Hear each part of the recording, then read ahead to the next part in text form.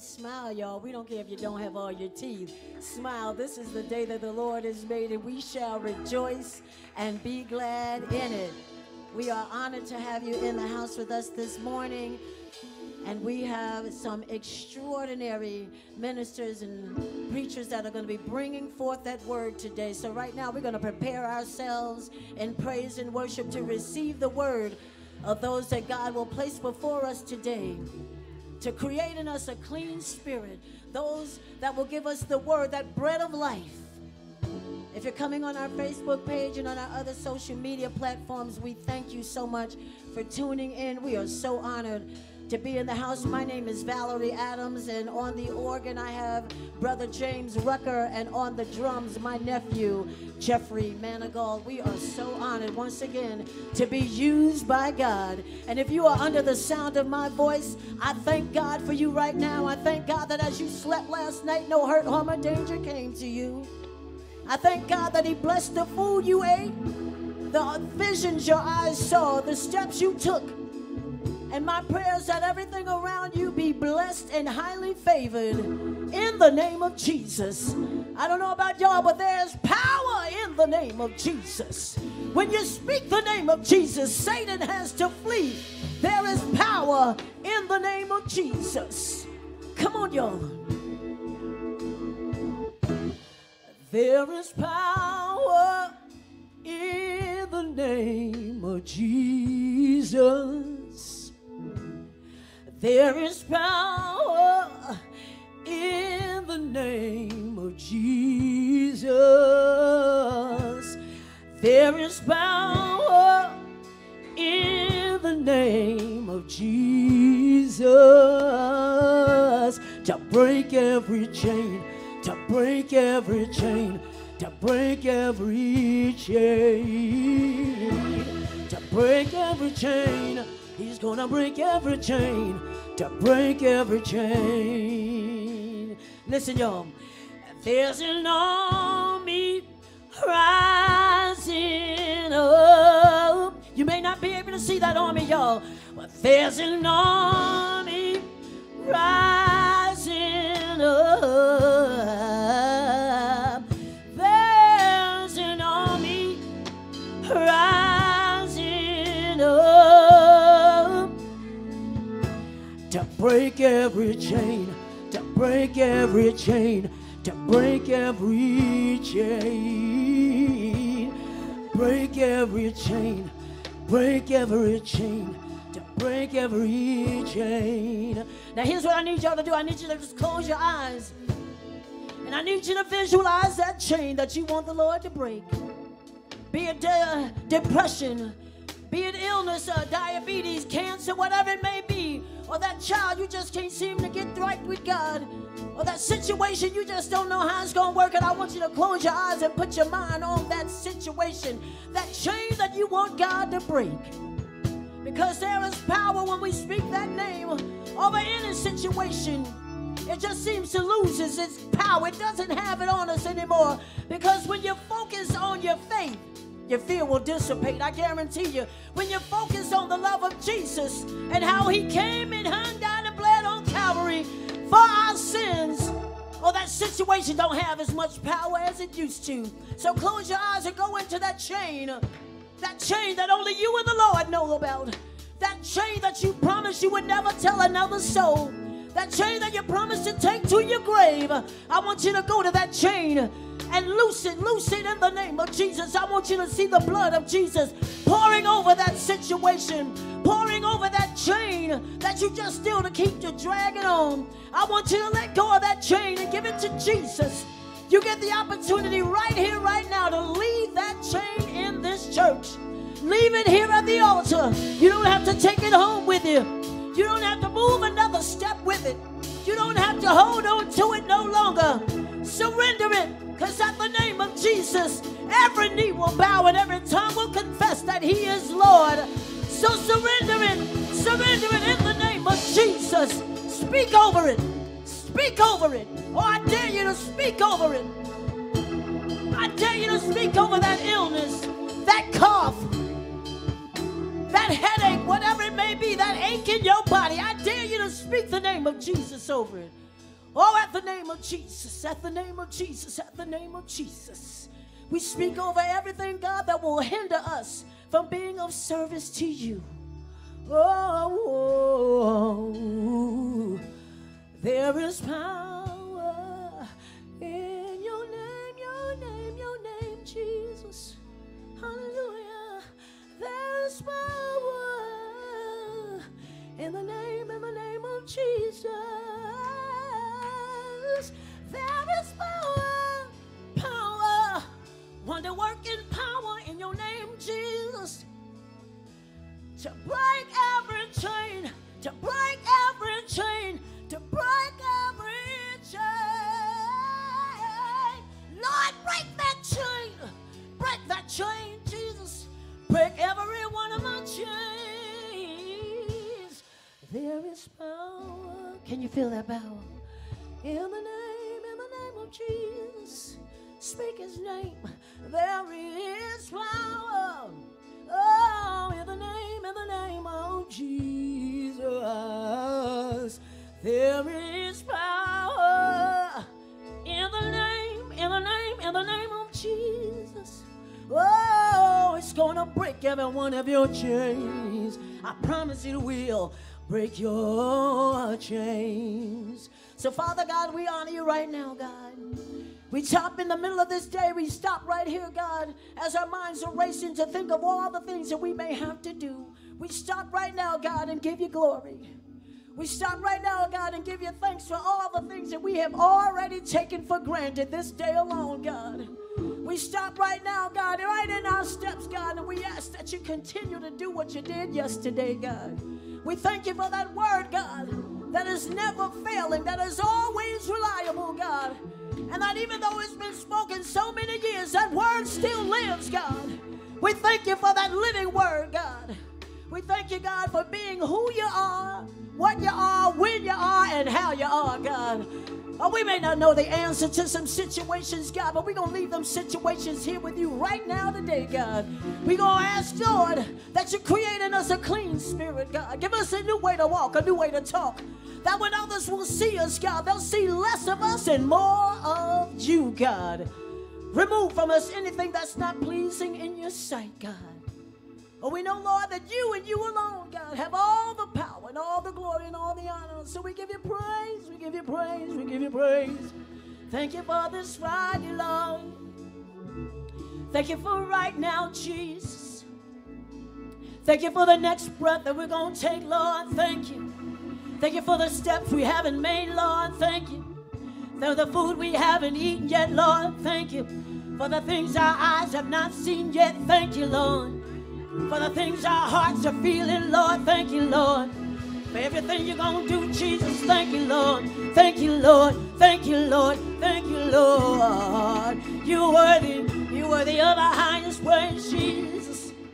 You're worthy, you're worthy, you're worthy, you're worthy, you're worthy, you're worthy, you're worthy. And all those years ago, Jesus, when you sacrificed your life on this Good Friday, when they nailed you to the cross, and they called you everything but a child of God, when you knew the outcome of this thing, we want to say thank you, Jesus. What a love, what a love, what a love, what a love, what a love, what a love. I've never known a love like this, that you would hung, die, and bled on Calvary for my sins. Thank you, Jesus. Oh, you're worthy, you're worthy, you're worthy, you're worthy, you're worthy, you're worthy, Lord. Of my highest praise, Jesus. I'm going to give you everything I got, Lord. I'm going to give you everything I've got, Lord, because you deserve it. Every fiber of my being, everything that I am is because you are. Thank you, Jesus. Thank you, Lord. Thank you, Lord. Thank you, Lord. As I look back over my life and I think things over, thank you, Lord, for the car accident that almost was. Thank you, Jesus. Thank you, Jesus, for deliverance. I don't do the things that I used to do, so thank you, Jesus. Thank you for the tears of joy I cry, Lord. Thank you, Jesus. I even thank you for the ones that were of pain, because when I was at my lowest, you were at your highest, God. When I didn't know the situation or how it was going to work out, God,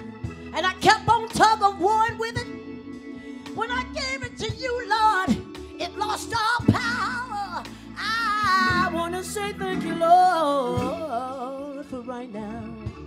Can you thank him, y'all? This is not for any form or fashion. Don't do this for me. Don't do it for the neighbor sitting next to you. Don't do it to impress anybody. This is about your own personal, individual walk with the Lord. He knows your heart anyway, so if your praise ain't true, he don't know about it. But I want your praise to be sincere. You got to be sincere, y'all. You got to be sincere in your praise. Yes, God. And even if you aren't, he continually looks beyond your faults and provides every one of your needs.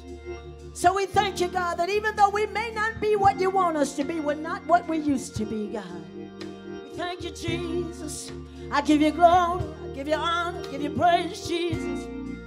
Because you're so worthy, you're worthy, worthy, worthy, worthy, worthy, worthy, worthy, worthy, Lord.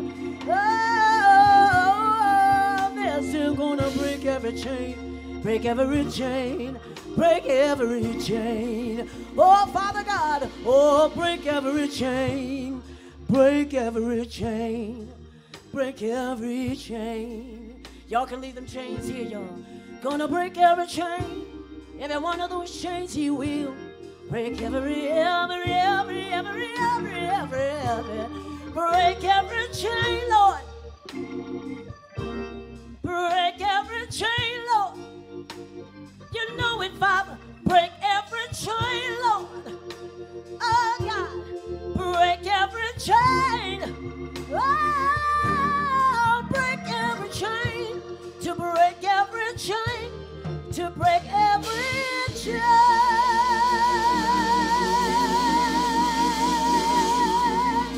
Hallelujah. Hallelujah.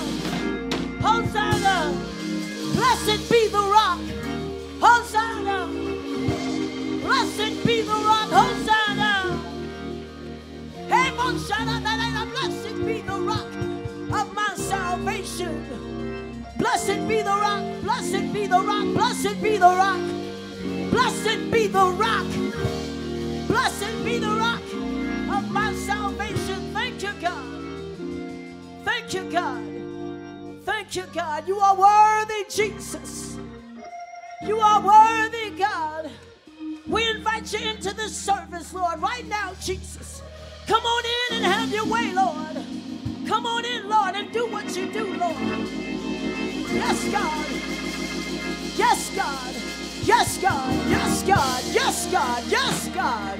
Yes, God. I surrender, God. Yes, God. Yes, God. My soul says yes, God. My soul says yes, God. Yes to your will. Yes to your way. Thy will, not mine, be done. Yes, God. Yes, God. When I don't know the answer, yes, God. When I'm in doubt or in fear, yes, God. Oh, yes, God. Yes, God. Yes, God. Yes, God. Yes, God. Yes, God. Yes, God. Yes, God.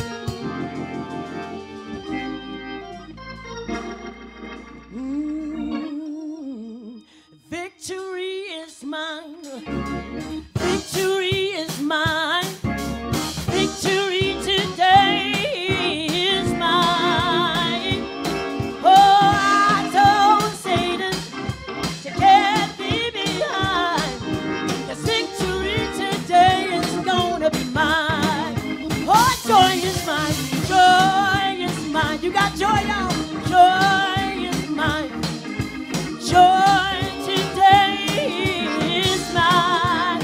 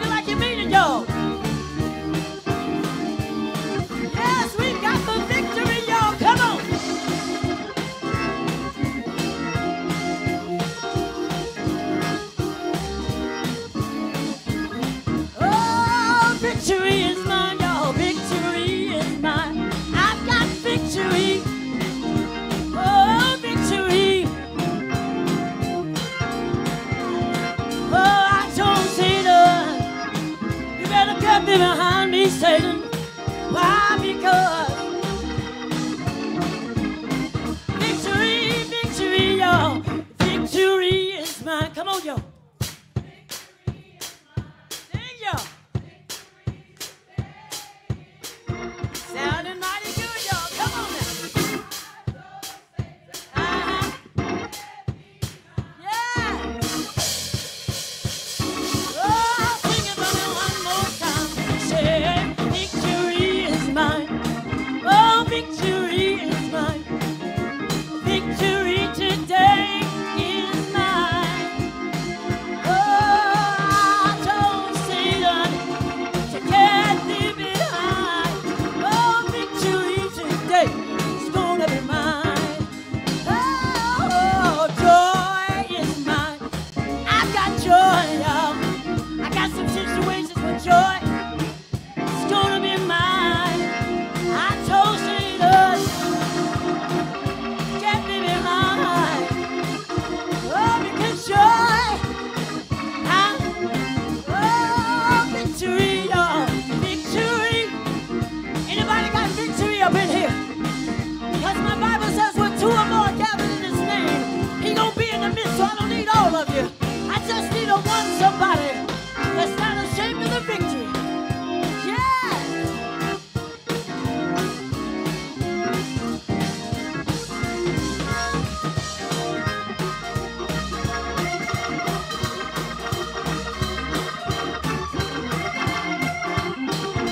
I don't know about y'all, but I feel something.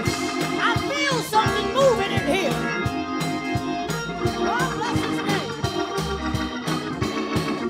Oh, joy is mine, y'all. Joy is mine. I've got joy in the midst of my storm, y'all. Oh, I told that old ugly Satan, she better get me behind me.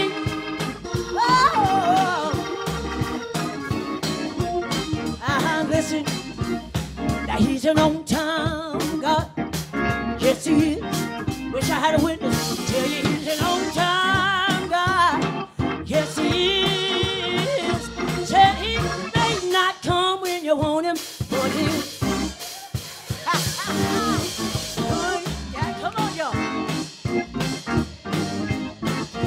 Oh,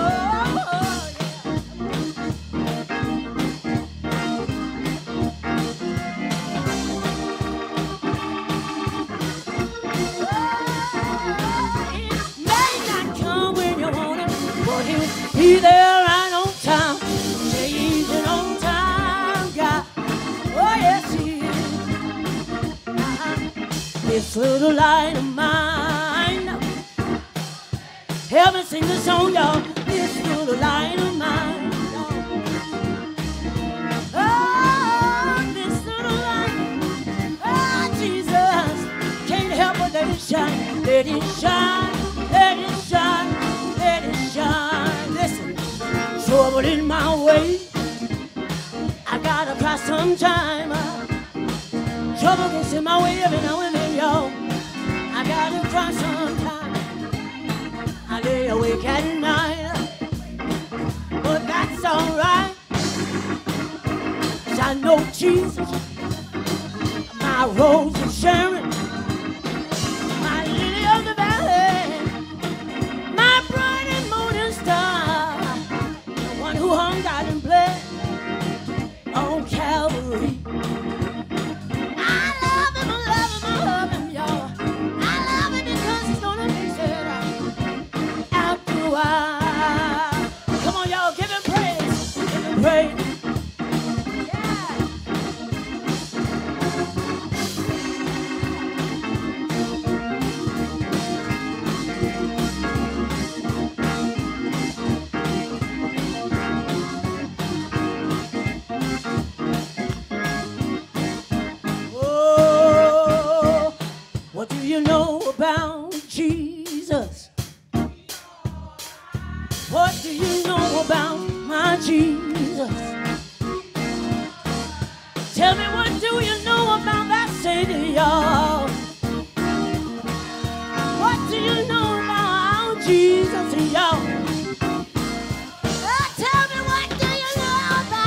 Jesus, y'all. What do you know about my Savior, y'all, y'all? Hey, you know about Jesus. Oh, what do you know about my Savior, y'all, y'all? He's alright, he's alright, he's alright. In the midnight hour, when the phone don't ring, when I wipe my tears, I don't have no fear, 'cause I know he's gonna fix it. He's alright. He's better than alright. He's better than alright. He's better than alright. He's better than alright. He's gonna fix it after a while. Yes, God. Oh, what a mighty God we serve. The angels bow before him. Heaven and earth adore him. What a mighty, mighty, mighty, mighty God we serve, y'all. Come on now.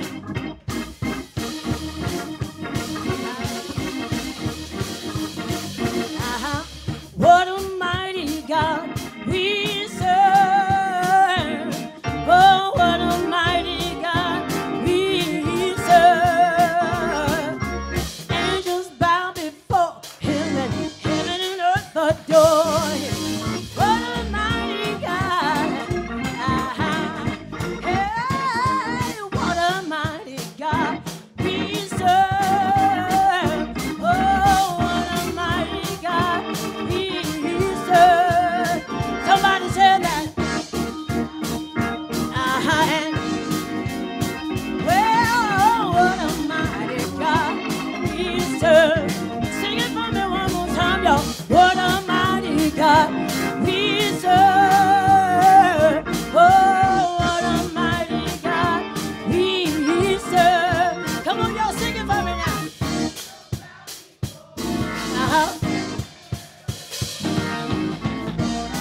What a mighty, mighty, mighty, mighty, mighty, mighty, mighty, mighty, mighty. Oh, what a mighty God we serve. What a mighty God. What a mighty God we serve. Oh, the angels bow before him. Heaven and earth adore him. And what a mighty God. What a mighty God we serve. Hallelujah, God. Hallelujah, Lord. Hallelujah, you're worthy, Jesus. If y'all are old school churchgoers, they would break out into this. I tell them yes.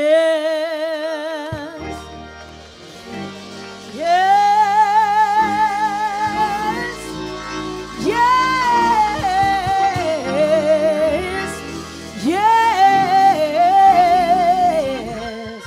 Yeah. My grandmama said he made a way. Hallelujah. He made a way. He made a way. He made a way. He made a way. He made a way. I love you, Lord. I love you, Lord. I love you, Lord. I love you, Lord. I love you, I love you, I love you, I love you, Lord. I love you, Lord. I love you, Lord. I love you, I love you, I love you, Lord. 'Cause he's been so good. Has he brought you through something? He's been so good. He's been so good. Oh, God, you've been so good. Lord, you've been so good. You've been good. Thank you, Lord. Thank you, Lord.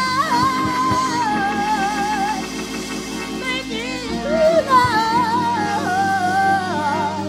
Thank you, Lord. Thank you, Lord.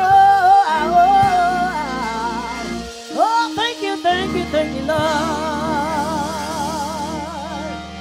Jesus, Jesus, speak the name of Jesus. Jesus, oh magnify, oh merciful God, Jesus. Jesus, God.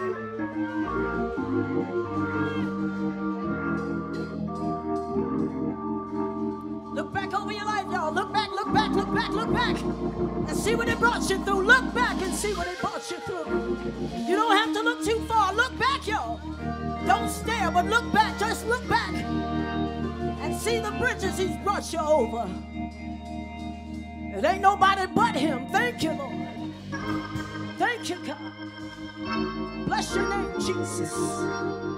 Bless your name. I feel a praise in here. I feel a praise, y'all. I feel a praise coming on. I feel a praise coming on. And when the praises go up, the blessings come down. I feel a praise coming on. Praise him in the midst of your storm. I dare you. I dare you to praise him when things ain't going your way. Praise him. I dare you to praise him. I dare you to praise him. I dare you to praise him when your body is racked with pain. I dare you to praise him when the answers haven't come yet. I dare you to praise him. I dare you. At the name of Jesus, every knee will bow. Oh, bless his name. Bless his name. Give him a praise. Give him a praise. Give him a praise. Thank you, Jesus. Thank you, Jesus. Bless the name of Jesus. Bless the name of Jesus. Oh, bless his name. Bless his name.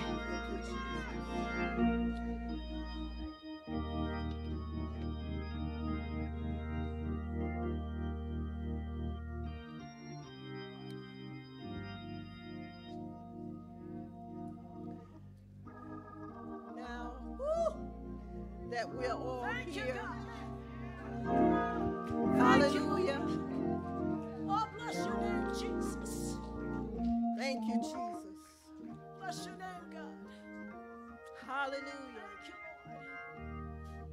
Spirit of the living God.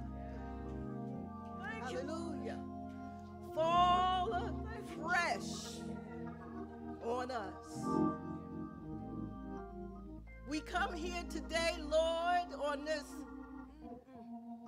very wonderful, glorious occasion. Mercy, God. Jesus, you died on the cross for our sins Yes, God. so that we can be saved. But Lord, you had me to read today in Hebrews about how you have also forgiven us. Forgiven us for all that we have done.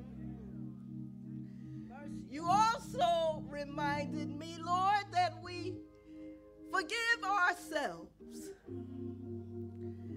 But then, Lord, what really blessed me is that you died on the cross in the blood of Jesus.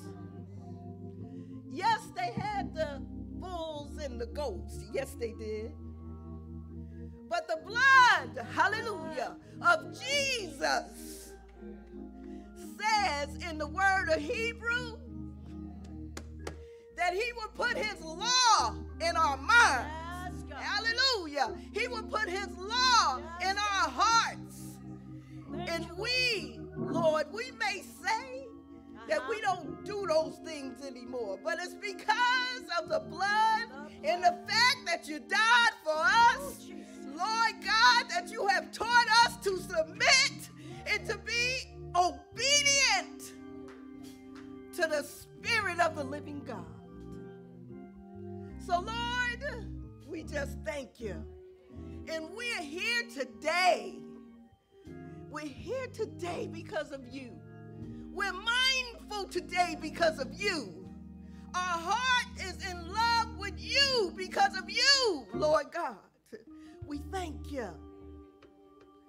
So now, Lord God, we come to you to celebrate you, to let you know how thankful we are. Because, Lord, without you dying on the cross for our sins, and without your blood, we would have no hope. But we have hope in you, Lord God. We have hope for our family members. We have hope for our friends. We have hope for the people who's not in the fold yet because of you. And because of the faith that you have given us. So Jesus, we're here.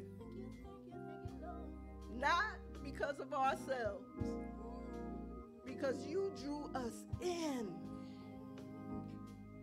Thank you by the Holy Ghost, who is filled with truth. And you revealed the truth to us, because we were all deceived because of the fall. So now, Lord, we come to give you praise. We come to give you honor. We come to give you glory and to give you thanksgiving. And we thank you for anything that we have done that wasn't pleasing in your sight. We thank you that you forgive us. And just help us to forgive ourselves and forgive others. Yes. For the things that they have done to us. Oh Lord, what a mighty God we serve. And we just want to thank you. We love you. You got people probably here from all different nations and places. You did that, Lord. You did that. You touch every nation. So Jesus, we just ask that you present this prayer to the Father on our behalf. And we'll be ever so careful to give you the praise, the honor, and the glory and thanksgiving for all you have done for us. Amen. Thank you, Lord. Thank you, Lord. Amen. Amen. God be the glory. God be the glory for all the things that he has done. Good morning. Good morning. Good morning. Good morning. Good morning. It's Good Friday. Good morning. I heard you in here singing up a storm. Amen. God be the glory. God be the glory. My name is Paul Martin. I'm the pastor here at St. Mark. We call it St. Mark Pentecostal Missionary Baptist Church. Well, now, wait a minute. This ain't your typical A.M.E. church. You ain't got to clap like this. I came to tell you, if you feel like shouting, you better shout. If you feel like clapping, you better clap. You feel like giving God some glory, you do it, because it was on a Good Friday that he died for you, and somebody should be ready to say thank you. Thank you. Thank you. Thank you. Thank you. Amen. Amen. Amen. I just want to greet you for all those visitors here. I'm just so excited about this day. This is the first time that we have had the 7 last words here at St. Mark. And we just want to greet you and welcome you in the name of Jesus Christ. Of all the churches you could have come to on this Good Friday, you could have stayed in your bed and signed on and you know, from the Church of the Living Sheets and got your Good Friday on, but you chose to press your way to service. And I think you're going to be blessed. I think you're going to be blessed. I know you're going to be blessed. Again, for those worshiping online, that's all right if you know, at least you hear, whether it's in the Church of the Living Sheets or not, you're here. And I welcome you, all of you who are worshiping with us online, those of you who are in the overflow, those of you who are in the sanctuary, I greet you in the name of Jesus Christ. I am the pastor of this church, and it is my honor and pleasure to be in the presence of these distinguished great men and women of God on this Good Friday 7 last words. A couple of things I want to bring to your attention. I am not Nichelle Scott Gordon. She was feeling under the weather, and so I said, don't worry about it. I'll do the announcements. A couple of things I do want to bring to your attention. I heard that on Sunday, there's going to be some services in some churches. I heard. So on Sunday, no matter where you may be, if you're in Newark, you could be at Abyssinian. If you in Brooklyn, you could be at Allen. If you in South Orange, you could be at First Baptist. If you out in Morristown, you could be at Bethel. If you down in Rahway, you could be at Ebenezer. We got churches up the nose for you. So you on Sunday, the day that our God got up, everybody should press their way to service. So that's one thing. So you can come to service on Sunday. And of course, we would love to have you here at St. Mark, a church where we believe in spiritual growth. And when we talk about spiritual growth, we talk about generational empowerment, and we talk about regaining our faith, and we talk about outreach, and we talk about worship and teaching the word of God and radical hospitality. So we would welcome you to come here on Sunday at 10 a.m., but we have many churches where you can worship with us. And then as you move into after, we'll still be in the Easter season. On Tuesday, we have a grief-filled ministry that is led by the only lady of St. Mark's, my wife, Maria Martin. You stand, Maria. Stand. Everybody see my fine wife. There you go. Everybody see my.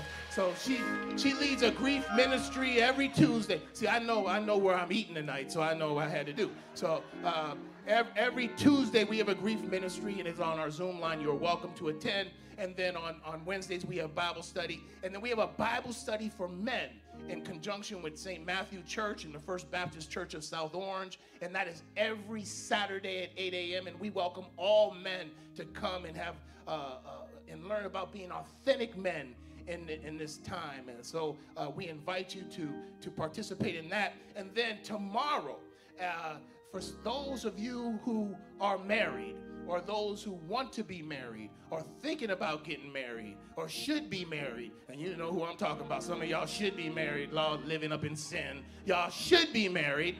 I am told that at Abyssinian Baptist Church in Newark at 10 a.m. tomorrow, they will be conducting a class or a seminar on marriage ministry, the marriage ministry, and that is Reverend Brooker, who can tell you about that if she so chooses. But she would love to have you participate in that program. And then for those of you, you're gonna hear the word of the Lord today, and that's gonna be today. But tonight, there's also going to be a number of 7 Last Word services, and our own executive minister, Reverend Rushdan, will be preaching at St. James A.M.E. Church in Manalapan. Amen. God be the glory. And that's at 7 p.m. So I think those are all the announcements, Reverend. I just made Brother McFoy a pastor. Brother McFoy, those are all the announcements. Did I get them all? He said, no, there's something else going on. On April 21st, we will have our Divine 9 services. We're inviting all the fraternities and sororities to come worship with us on April 21st here at St. Mark. And if you are one of those, part of any of those organizations, we would welcome you to come. And guess what? We're going to feed you. And in the A.M.E. way, you will get chicken. I'm going to tell you right now. You're going to get some chicken. We're going to give you some chicken out the nose. You're going to have chicken. You're going to have chicken. All right. You came here to hear a word from the Lord, amen? You came here to hear a word of the Lord. Okay, I'm gonna give you the first 3 ministers. Let me tell you a little bit about them. The first word will be delivered by the Reverend Dr. Sidney Williams. He's the pastor of Bethel Church in Morristown. I loved his website because his first thing he talked about was being a faithful husband to his only lady, Teresa Williams. And he's the father to 4 children. He has a profound and prophetic, he preaches from a profound and prophetic mantle that distinguishes him as a remarkable visionary. He hails from the city of Philadelphia, Pennsylvania, but he has some ties to North Carolina, and he's also has some relationships with people in Louisiana. He was raised in a Pentecostal tradition. He preached his first sermon at age 15, but because he was 15 and he wanted to be a little buck wild, he waited a little while before he allowed the collar to get around his neck. He is the 51st pastor of Bethel Church in Morristown, New Jersey. He's the adjunct professor at Drew Theological Seminary and a senior lecturer at Payne Theological Seminary in Wilberforce, Ohio. for y'all who don't know, that's where Wilberforce University is. That's the oldest and private black institution in America, the best institution in the world. Just want to let y'all know that. And your pastor is a member or came from Wilberforce University, so I always got to put that plug in whenever I can. He has also lectured in graduate business programs and taught corporate executives from Asia to Europe and the United States. He's an author.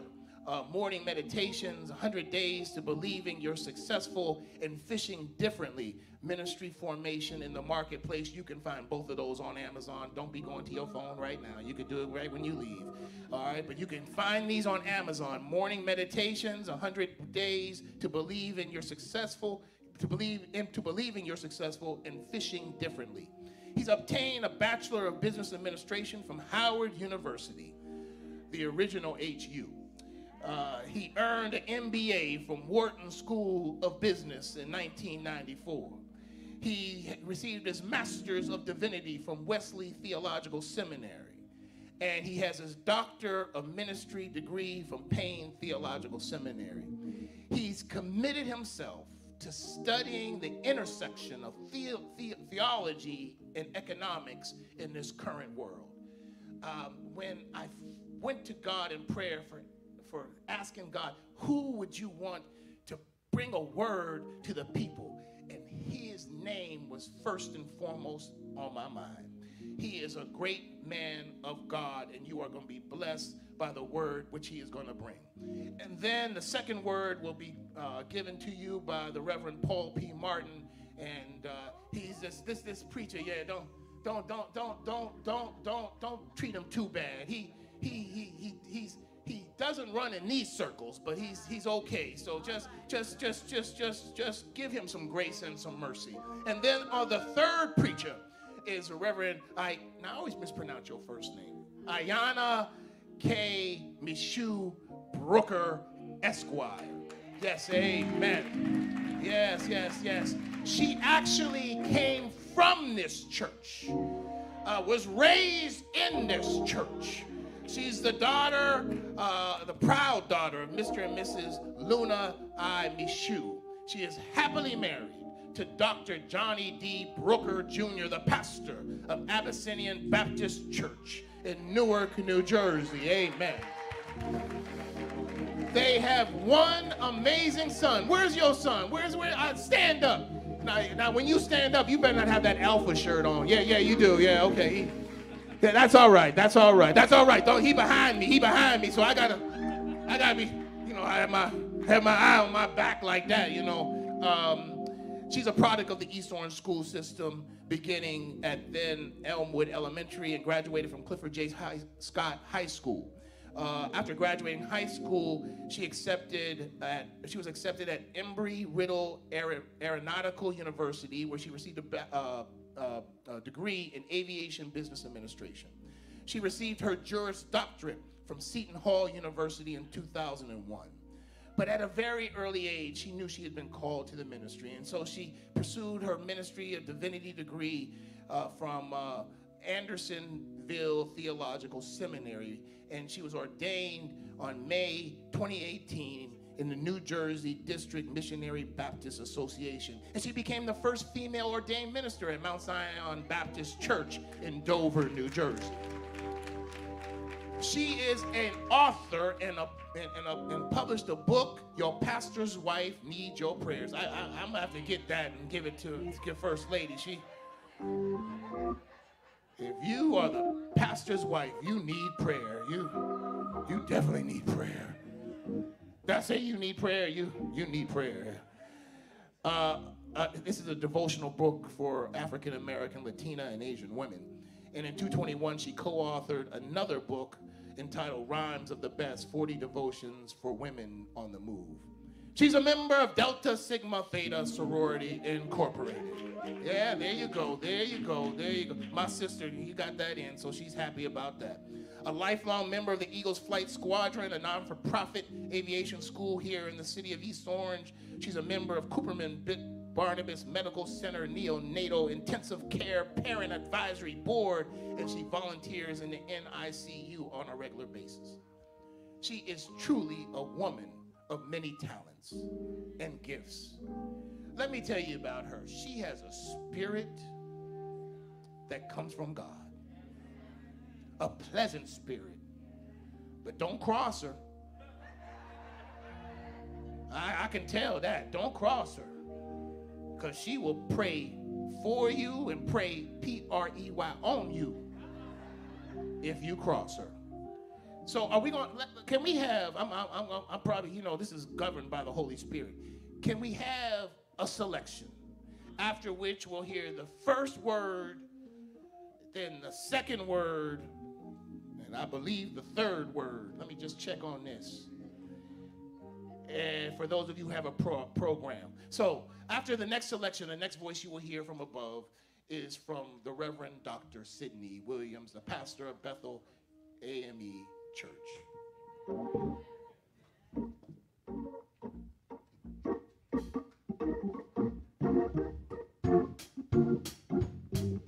Come on, y'all, put them hands together just like that.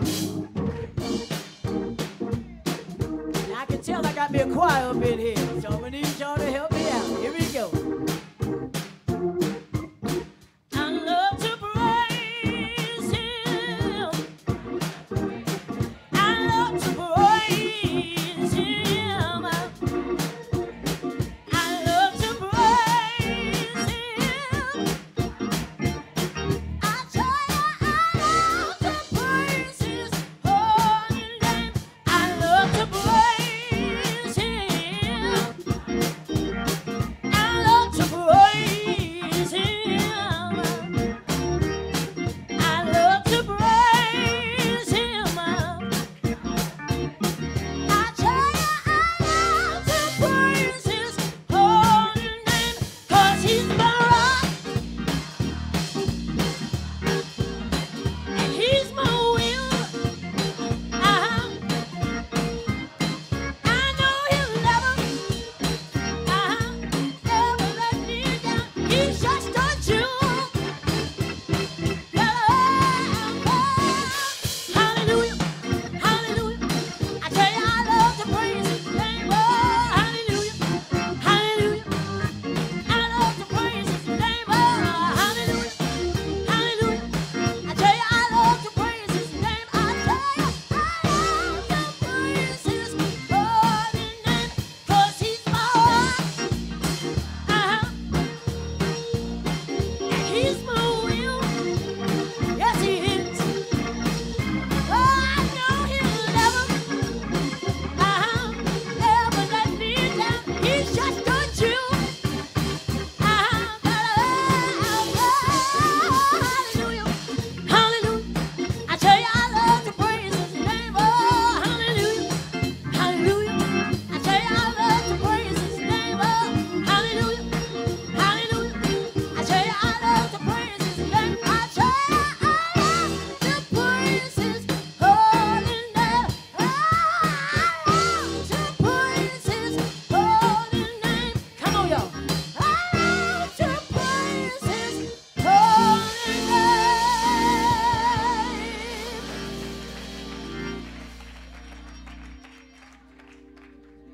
I love to praise His holy Yes, yes, yes. name. Come on, let's give our sister and our musician a hand clap of praise. To the angel of this house, Pastor Martin, we thank you for the invitation. He walks with kings and never loses the common touch. I know, because he's driven to Morristown to serve Thanksgiving meals to those who didn't have homes to go to, side by side with me. He said, just tell me what to do. Sometimes we get elevated and we forget where we come from. I'm thankful that even though he's a member of Kappa Alpha Psi, he still knows how to be a servant of all. Amen. Let us pray. God our Father, Christ our Redeemer, thank you. Hide me behind this sacred desk. And may the meditations of my heart and the words of my mouth be acceptable in thy sight, O Lord, my strength and my Redeemer. In Jesus' name, amen. First word comes from Luke chapter 23, the 34th verse. Father, forgive them, for they know not what they are doing. I must confess, I have problems with forgiveness. I would have rather preached any other word than the first word. Because in my observation, they knew what they did. I don't know about you if you've been stabbed in the back by somebody you trusted. You've been arrested by the police for no reason, held behind, be held against your will, falsely accused. As we sit here right now, there are people sitting in prison, falsely accused, innocent, behind bars. You want me to come on Good Friday and say, Father, forgive them, for they know not what they do? This is state-sanctioned violence. Jesus did no wrong. They hung his black body on the cross and ridiculed him. And you want me to preach, Father, forgive them? You want me to forgive the people that killed George Floyd, Trayvon Martin? I'm sorry. The people that walked into the church and killed those 9 people in Bible study at Emmanuel A.M.E. Church in Charleston, Father, forgive them? No, Jesus. No, Jesus. They knew what they were doing.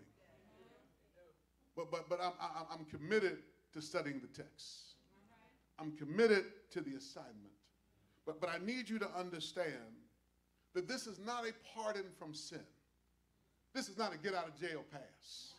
The wages of sin still equal death. And just because he says, Father, forgive them, don't mean you're going to heaven. I wanted to study the text because right before he says what he says on the cross, he said, for the days are surely coming when they will say, blessed are the barren and the wombs of those that have never bore children, and the breasts that have never nursed. Then they will begin to say to the mountains, fall on us, and to the hills, cover us. For if they do this when the wood is green, what will happen when it is dry? See, be clear, because Jesus says, Father, forgive them, does not remove them from punishment. Just because we're taught to move in nonviolence doesn't mean we ain't mad. Doesn't mean we're going to stop fighting for social justice. And I'm not laughing at your jokes because it ain't funny. When you kill black and brown people that are innocent and put them behind bars and make money off of them, and judges have to go to prison because we found out the prisoner pipeline was organized to put black and brown people in prison on purpose. Yeah, I can forgive you, but be clear, we need to talk about what kind of forgiveness we talking about. They forgave their brother that came and shot 9 people in the church in Charleston, South Carolina. But that don't mean we don't want you to go to jail. It was up to me. He wouldn't have made it Burger King. But the problem when we read this text, we read it through a 2024 mindset rather than a first century mindset. See, because now they want to teach us forgiveness means I absolve you of the responsibility for what you did. See, that's why they make fun of Christians, because they think when we say we forgive, that means we also forgive.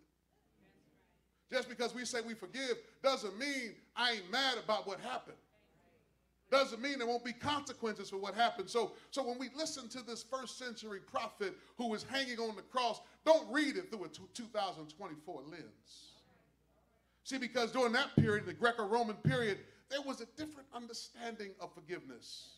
The one that has the superior ethical standing can forgive those who have a lesser standing.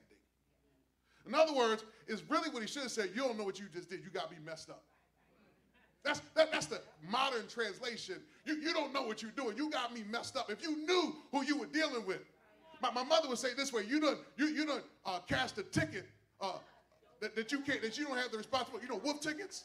You know, you selling wolf tickets. But you about to meet somebody that can put you in hell for the rest of your life. And so when we read it, we got to read it through the first century lens. The ethics of forgiveness does not negate the ethics of punishment. The wages of sin are still death. Just because he forgive them don't mean they don't need to repent. Unconditional forgiveness is considered beneficial to the injured party. Jesus ain't really thinking about them right now. He's focused on his assignment. His assignment is, y'all are less than. You are the created. I am the creator. So in my grace, in my mercy, I'm going to forgive you right now, because if I did what I have the authority to do, I could destroy everything and everybody right now. So I'm going to spare you for the minute. Let me see if I can make it live. There are times going to my mother's house when I knew I was in trouble. And I would say, Mama, I'm sorry. I'll never do it again. But she had the power and the authority to give me grace. Don't mean I won't get punished later. Don't mean the next time I fail to take out the trash, it won't be no consequences. It just means in this moment, I'm going to let you sleep. In this moment, I'm going to give you some grace, because you know not what you are doing. The Greco-Roman forgiveness discourse does not privilege the ethics of forgiveness over and against the ethics of punishment. Emperors could give pardons. Just like in the state of New Jersey, the governor can give a pardon. It's not saying I'm waiving your sentence, but I have the authority vested in me to pardon you. You understand what I'm saying? So what Luke does in the gospel, and he's the only one of the gospel writers to do this, Luke wants Theophilus, the Roman wealthy man, to understand that what really happens on the cross is Jesus is demonstrating his kingdom authority over and against the empire's authority. This is not a sign of weakness. It is a sign of resistance. It is a sign of rebellion. He is telling the people that have beat him all night long, I have authority over you. See, so let me make it live for us, because some of us got to go back to work. Some of us got to go to annual conference. Some of us got to go deal with some people that mean us no good. But I need you to understand that you are a child of the Most High God. When we say that no weapon formed against me shall prosper, that doesn't mean that the attacks won't come, that sticks and stones will break my bones, but you don't understand who you messing with. See, you keep pushing my back against the wall. You don't understand. I won't be defeated. Still I rise. Press me to the ground. I will get back up. You are not defeating me. You took your best shot, and I'm still standing, and the work isn't finished. Father, forgive them, because they don't understand. Family members playing games, setting you up. They don't understand that God called you to be a blessing to the family. Church members playing games, they don't understand. You've been assigned to the church to be a blessing even to your enemies. Father, forgive them, for they know not what they do. When I show up to work next week, you tried to set me up, tried to fire me, but you don't understand that God sent me here, anointed me for such a time as this. Father, forgive them. They don't know what they're doing. We might have been hoodwinked, bamboozled, brought on the slave ship, but Father, forgive them. They don't know what they're doing. We are the sons and daughters of the kings and queens. We've been kissed by the Son. We are the soul of the nation. The reason why the nation is great, because of the soil that we come. Father, forgive them, for they know not what they do. I ain't weak. You might be weak by worldly standards. But the Bible says when I'm weak, I'm strong. It was good for me to be afflicted, because it reminded me where my help comes from. Father, I stretch my hands to thee. No other help I know. Forgive them. They don't know who they messing with. But I know my God has a plan for me to prosper and not fail. All things work together for my good, because I'm called to his purpose. All things work for your good. What the devil meant for evil, God says, I'm going to turn it around. Give me a couple days, I'll turn it around. That job you lost, give me a couple days. Something new is coming. That wife that left you, the spouse that left you, the one that cheated on you, God says, hold on to my unchanging hand. The best is still yet to come.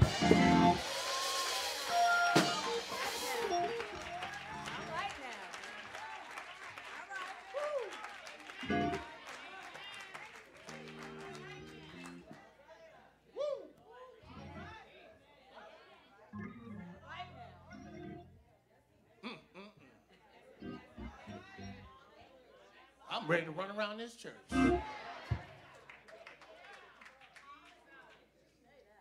The second word comes from the gospel according to Luke, the 23rd chapter, starting at the 39th verse. I'll be reading from the New Revised Standard Version. Thus hear the reading of the Word of God. One of the criminals who were hanging there kept deriding him and saying, "Are you not the Messiah? Save yourself and us."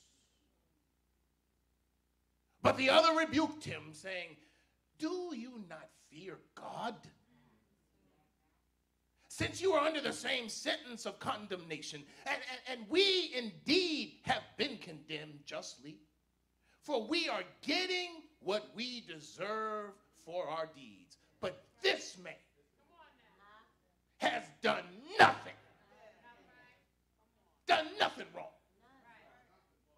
Then he said, "Jesus, remember me when you come into your kingdom."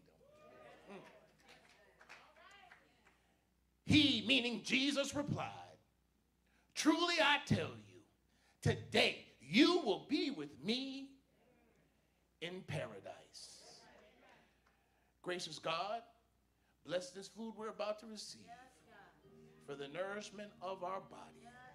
In Christ's sake, amen. For the next few minutes that are mine, I want to preach to you on a question of perspective. A question of perspective. This particular scripture, the two criminals on the cross, and their response to Jesus has always been a source of uneasiness for me. The author, in laying out this pericope, leaves us with a question, but is void of an answer. What was it that caused one criminal to accept Jesus and the other to reject him? I poured through the scriptures. I looked at different translations. I perused the commentaries. I sat down and I've asked a few theologians. And by all accounts, there appeared to be nothing or no one to address my query. Why would two people with similar backgrounds and similar experiences and similar sentences have dissimilar reactions? Both men, they both were men, so there was no gender distinction. They both got fair trials. How do I know? Because one of the criminals admitted, "We are being punished justly." So this is not the case where either of them could claim that they were innocent. Both were of the same economic status. They were both poor. How do I know that, Reverend Williams, that they were poor and not rich? Well, rich people rarely get convicted of crimes.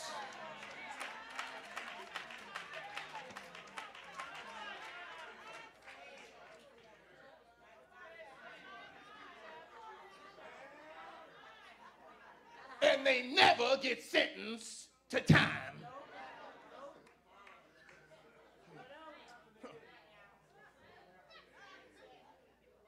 Yeah, both deserve punishment. They were carbon copies of the other. But what would cause one to reject Jesus and the other to accept it? And if we were to open up our Bibles, what got to me is both spent time with Jesus. The Bible says that all three walked the Via Dolorosa.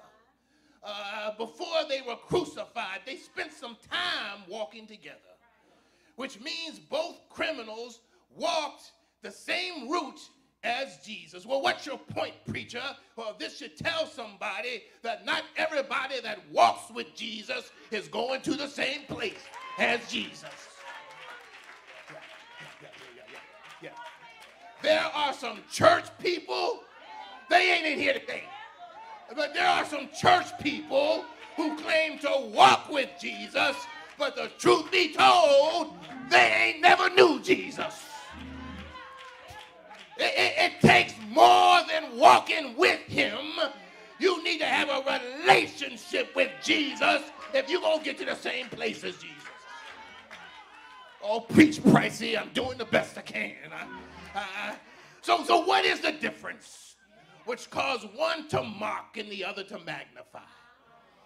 What caused one to ask for proof and the other ask for forgiveness? What caused one to question and the other to be certain? I had to back this thing up. And I read verse 33, and it revealed to me, and I pray that it will reveal to you the difference of why each one came at this thing differently. You don't have to read the verse. I'm going to give it to you. It says, they came to the place of the skull. They crucified him, meaning Jesus, along with the criminals, and one was on his right and the other was on his left. There lies the difference. These two men came to Jesus from different perspectives. Wayne Dyer, a self-help author, a motivational speaker, said, if you change the way you look at things, the things you look at will change. Henry David Thoreau says, it's not what you look at that matters, it's what you see. Both of the criminals saw Jesus, but they approached Jesus from two totally different perspectives. And the proof is right there in the scripture. One criminal said, aren't you the Messiah? Save yourself and save us. See, the criminal wanted something from Jesus. The other criminal said, remember me when you get to your kingdom. He declared the sovereignty of Jesus. He acknowledged the kingship of Jesus. And isn't that what passionate worship is all about? Acknowledging Jesus as king. And so we got to come to Jesus with the right perspective. Quit trying to show up on Sunday mornings with a mindset of what can we get from Jesus. And we got to come with a mindset that we are going to worship our Jesus. Yeah. Too many of us come wanting Jesus' time, but we don't want to give Jesus a tithe. Oh, you look at y'all didn't shout amen to that, did you? Yeah. We want a favor from Jesus, but we ain't trying to make Jesus first in our life. Jesus, making him a priority is a form of worship. We come looking for a blessing from Jesus, but we don't want to show no benevolence for anybody else. Benevolence is a form of worship. So my brothers and sisters, we got to change our perspective before it's too late. See, I've been pastoring just long enough to learn that what was true on that first Good Friday rings true today. The decision to be saved, the decision to be set free, the decision to be with Jesus in paradise is based on our perspective. Our perspective determines our response. So I leave you with this question. I'm going to take my seat. What is your perspective on Jesus? I mean, do you see Jesus to be adored, or are you just afraid? Do you see Jesus as a blessing or as a burden? Do you see Jesus as a deliverer or a deterrer? Do you see Jesus and get excited, or are you running away like you embarrassed? Do you see Jesus as a forgiver, or are you finding faults with others? Do you see Jesus as grace, or are you handcuffed by your own guilt? Do you see Jesus as a helper, or you see him as a hindrance? Do you see Jesus to be idolized or to be ignored? Do you see Jesus with some joy, or do you see him with some jealousy? Do you see Jesus with love, or are you caught up in worldly lust? Do you see Jesus performing miracles? Or are you too stuck in your own mess? Do you see Jesus for his priceless power? Or are you just trying to pimp my Jesus? Do you see Jesus with respect? Or do you see him with ridicule? Do you see Jesus as a savior? Or are you skeptical of his power? Do you believe that Jesus is the truth? Or have you been tricked by Satan? We must change our perspective. If we look at Jesus from the right perspective, the same perspective as the same criminal, it matters not the mistakes you made in the past. It matters not the circumstances of your birth. It matters not your life regrets. It matters not your lack of education. It matters not whether you purchased your hair or you just got a weave. It matters not what you ate last night. You gotta come to Jesus with the right perspective. Heavenly Father, remember me despite all the things that I have done, and let me be with you today in paradise. You better change your perspective.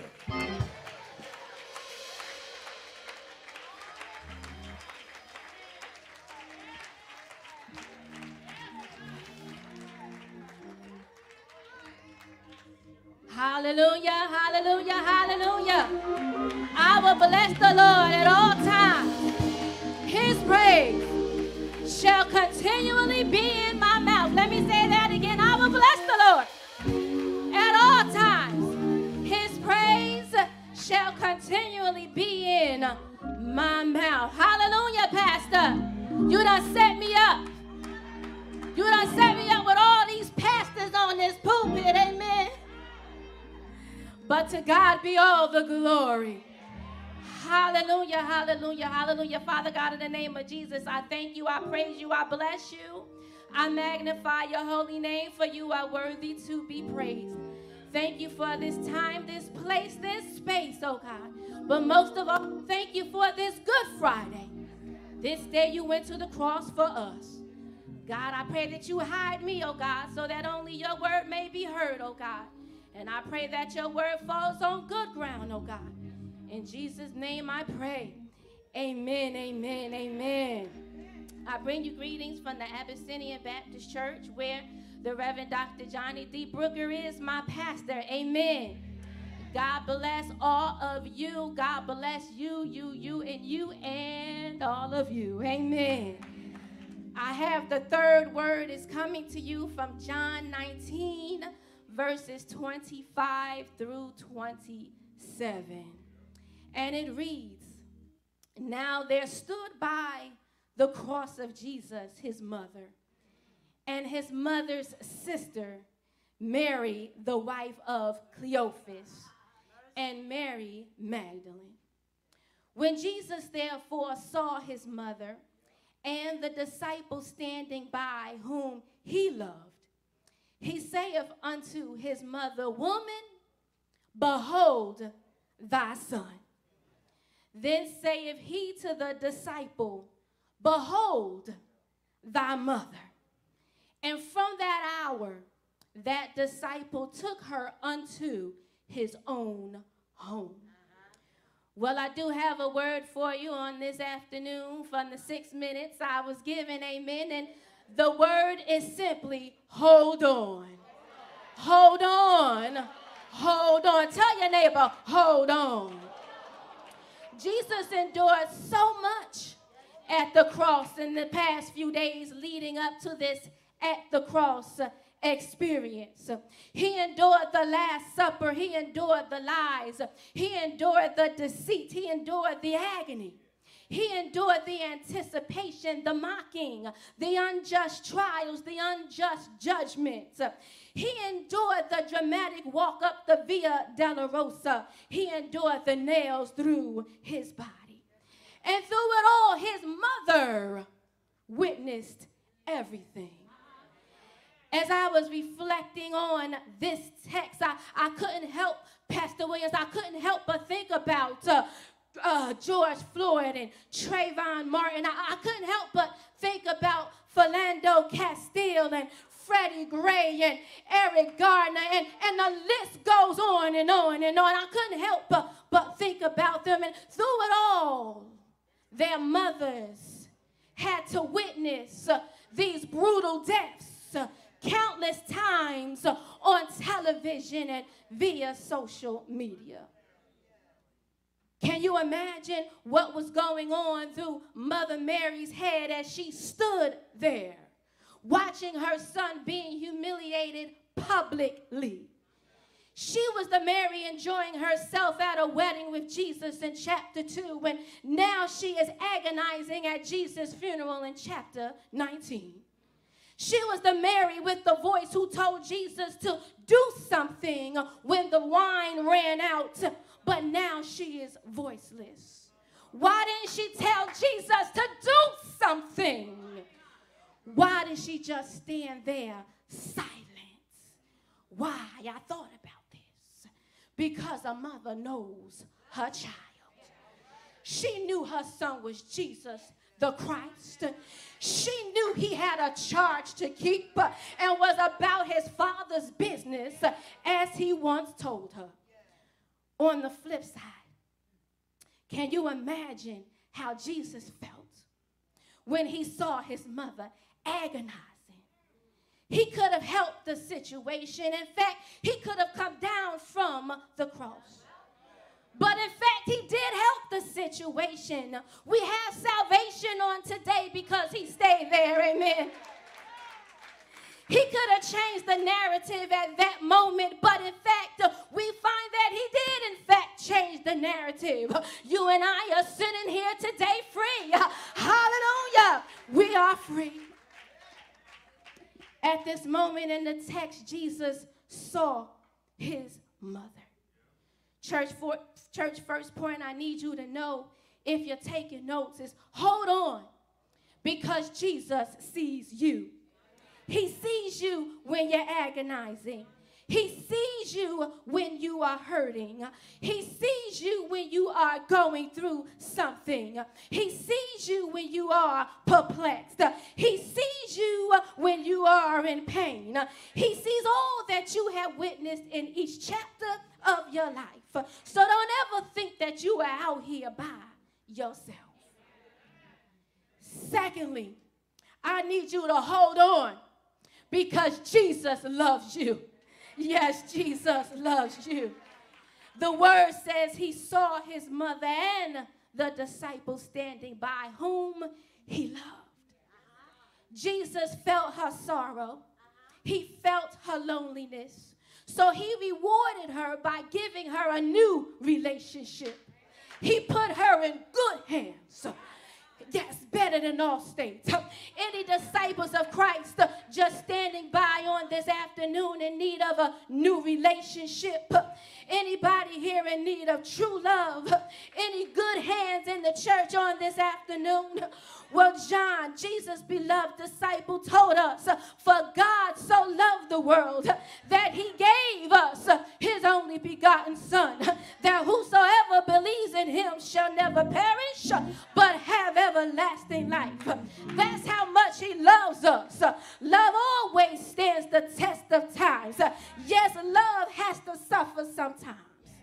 Jesus loves me, this I know, for the Bible tells me so. And last point, I'm almost done. Hold on, my brothers and my sisters, because Jesus got you. Yes, Jesus got you. He's making a way for you. In the text, he told his mother, woman, behold thy son. And he told his beloved disciple John, son, behold thy mother. You see, John ran from Jesus when tough times hit, but he came back to the cross. John had been restored. John was now ready for responsibilities that he would have to face. And while all that had to happen, Jesus was making provisions.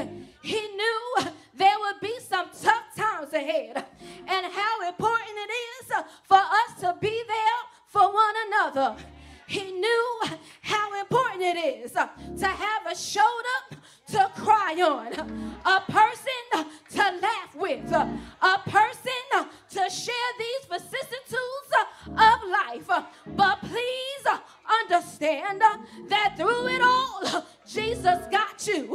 He'll never leave you or forsake you. He's always got your back. He's always there for you, and there for you.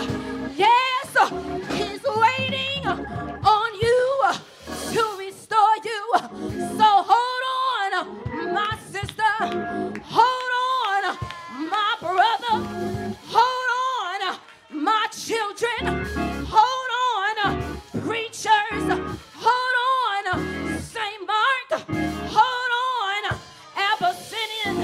Hold on, Bethel A.M.E. Hold on, East Orange.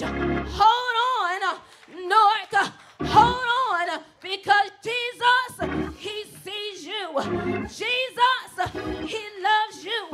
And Jesus, he got you. So hold on, hold on, hold on.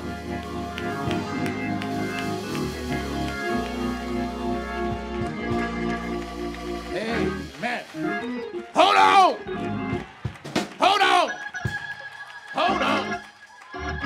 I'm going to preach that in about 2 weeks right now. I'm going to tell you that right now. I'm going to preach that in 2 weeks. 2 weeks, 2 weeks, 2 weeks, 2 weeks, 2 weeks. Because y'all know y'all going to forget by Wednesday that 2 weeks I'm going to preach that one. Amen. Are you having a good time? Are you getting a good word from the Lord? Amen. Amen. How many want to be blessed today? How many want to get a breakthrough today? Today.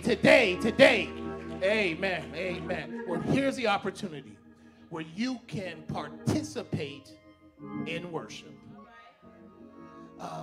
Worship, in its true sense, means you bring something to Jesus. You can't worship with empty hands. Everybody can give something to God. And so this is a time that you can participate in worship. Now listen, don't let the spirit get down now. Y'all should still be happy because you know what? You have an opportunity to give. You have it to give. That's a reason to give God glory and give God praise. So we have many ways which you can give here at St. Mark. If you'll look at your pew, we have QR codes. Now listen, the young people probably could help us more than the senior people. They have QR codes, and so you can give through Cash App, you can give through Givelify, you can give through PayPal, you can give through Zelle, you can Zelle it. If you want to Zelle it, you can Zelle to Paul, Rev Paul at no, listen, it ain't coming to me. It just goes to the bank account, the church's account. Look, and y'all like he want him to sell it to him. Lord, y'all ain't know y'all been in church too long. It ain't coming to me. It ain't coming to me. It's just a bank account is tied to that particular email account. So if you would like to Zelle it to St. Mark, you just Zelle it to Rev Paul at stmarkame.org. It will go directly into our business account. Or if you want to go old-fashioned and write a check, you just make it out to St. Mark AME Church. Or if you want to put cash, I didn't say change, cash, you're free to do that. You're free to put cash in the envelope. But give because God has been good to you. Now, are you going to go forward? How are we going to do this? We're going to go are they going to have them march around? What do you want them to do? They looking at me. You going to have them march around? Well, then y'all got to get up front. Come on up front up here. They're going to have you march around. Because we know you need y'all to get exercise. Now, listen. We need you to bless us so we can bless others. And I'm serious about that. So give because God has been good to you. I can put a number on it, but I'm not going to put it. I'm not going to say everybody bring 5,000 because listen, I ain't look. Y'all looking at me like you a fool. Yeah, I know. Yeah. Well, some point in time, it's going to happen. But give the very best that you can, and watch what God will do. So we're going to have some giving music, right? Some music to make people get up and shake and and shake them dollars out of them. Yeah. So come on now. Give because God has been good to you. Come on now. If you want, and you gave online, just take your phone when you walk around and just tap the envelope. Come on. Yes, nobody can say no. When Jesus says yes, nobody can say no. When Jesus says yes, nobody can say no. When Jesus says yes, nobody can say no. I'm not worried about a thing, 'cause I know, Lord, you are guiding me. And where you lead me, Lord, I will go, 'cause I know who's in control. There is no limit to what God can do, 'cause it all belongs to you. Yes, it all belongs to you. You're all powerful and all magniful, and it all belongs to you. Yes, it all belongs to you. When Jesus says yes, nobody can say no. When Jesus says yes, nobody can say no. When Jesus says yes, nobody can say no. When Jesus says yes, nobody can say no. I'm not worried about a thing, 'cause I know, Lord, you are guiding me. Where you lead me, Lord, I will go, 'cause I know who's in control. There is no limit to what God can do, 'cause it all belongs to you. Yes, it all belongs to you. You're all magniful and all powerful, and it all belongs to you. Yes, it all belongs to you. When Jesus says yes, nobody can say no. When Jesus says yes, nobody can say no. When Jesus says yes, nobody can say no. When Jesus says yes, nobody can say no. When Jesus says yes, nobody can say no. When Jesus says yes, nobody can say no. When Jesus says yes, nobody can say no. When Jesus says yes, nobody can say no. When Jesus says yes, nobody can say no. When Jesus says yes, nobody can say no. When Jesus says yes, nobody can say no. When Jesus says yes, nobody can say no.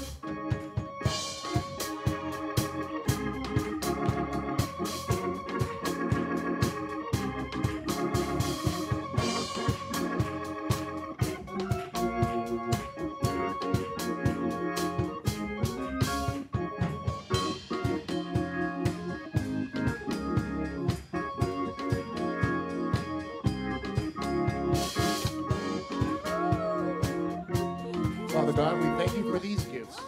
We thank you for those that gave. We thank you, Father God, for those that wanted to give but could not. Now use it for kingdom building. In Jesus' name we pray. And the church says amen. Amen. Amen. Amen. Amen. Amen. Amen. Amen. Woo! I'm excited. Hold on. Hold on. Hold on.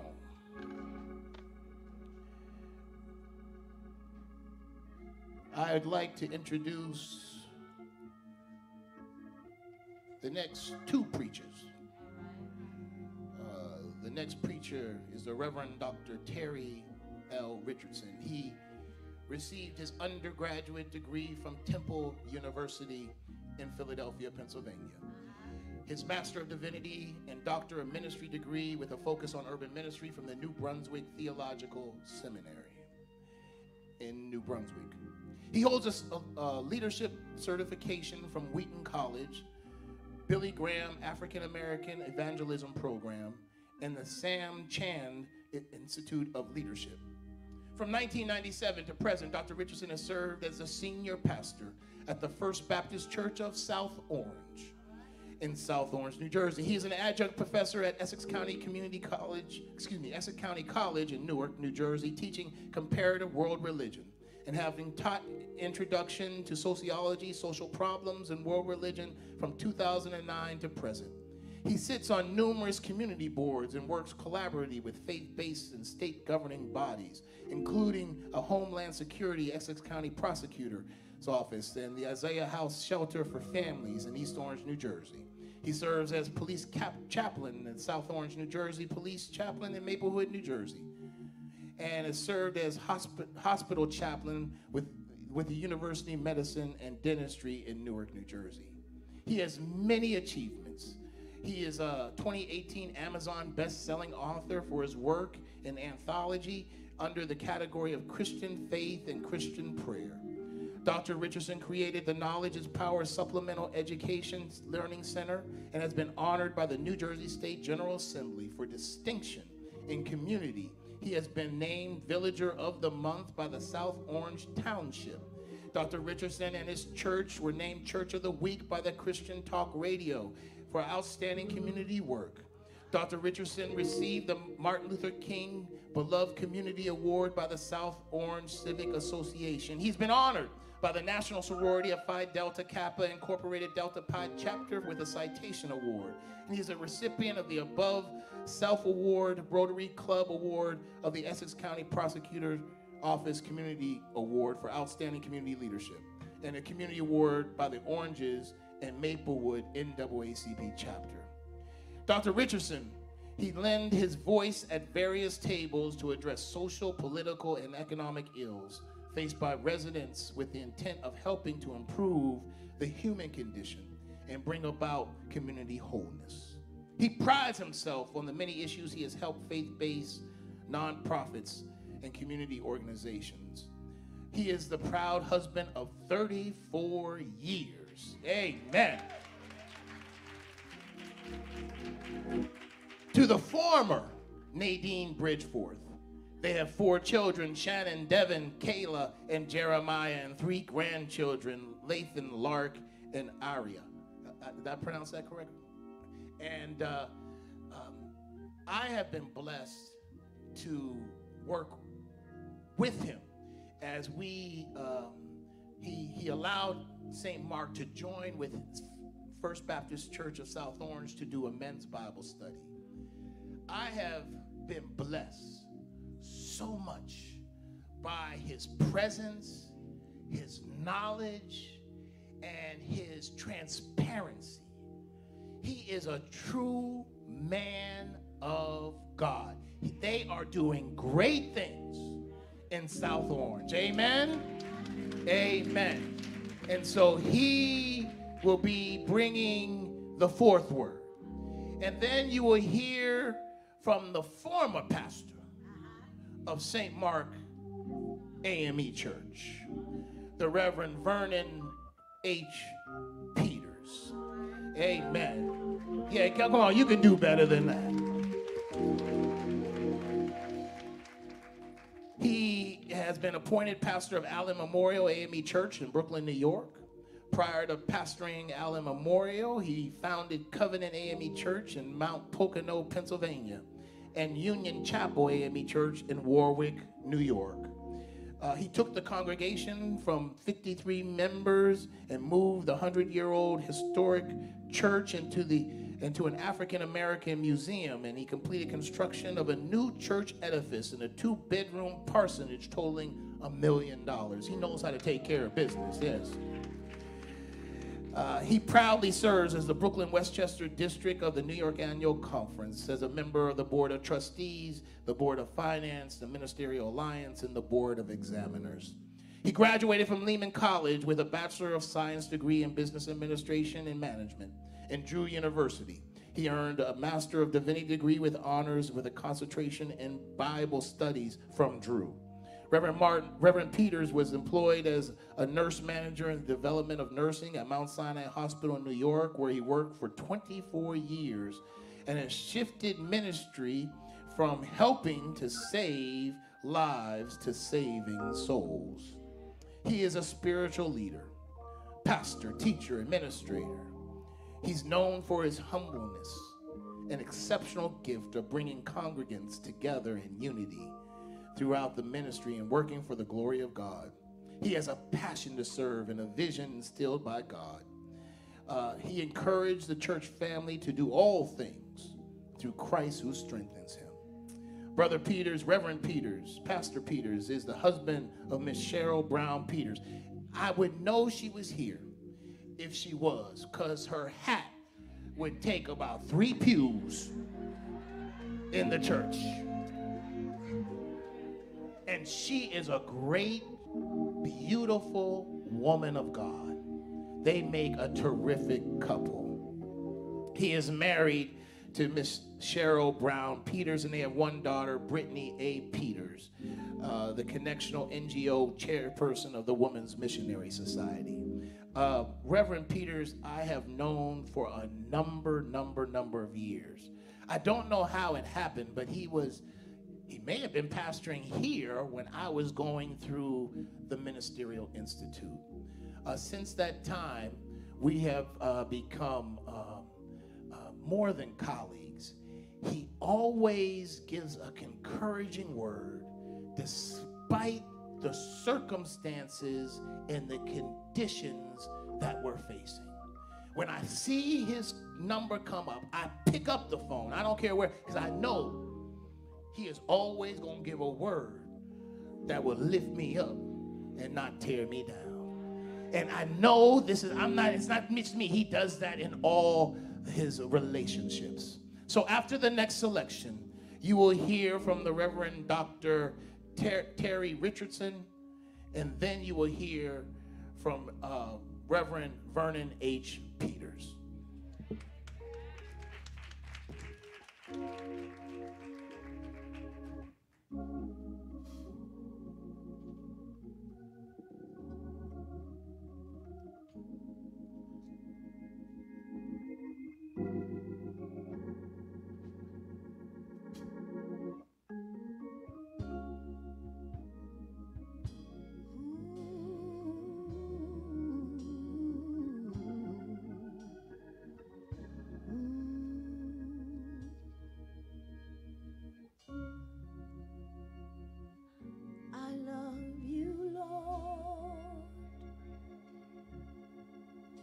For your mercies never fail me.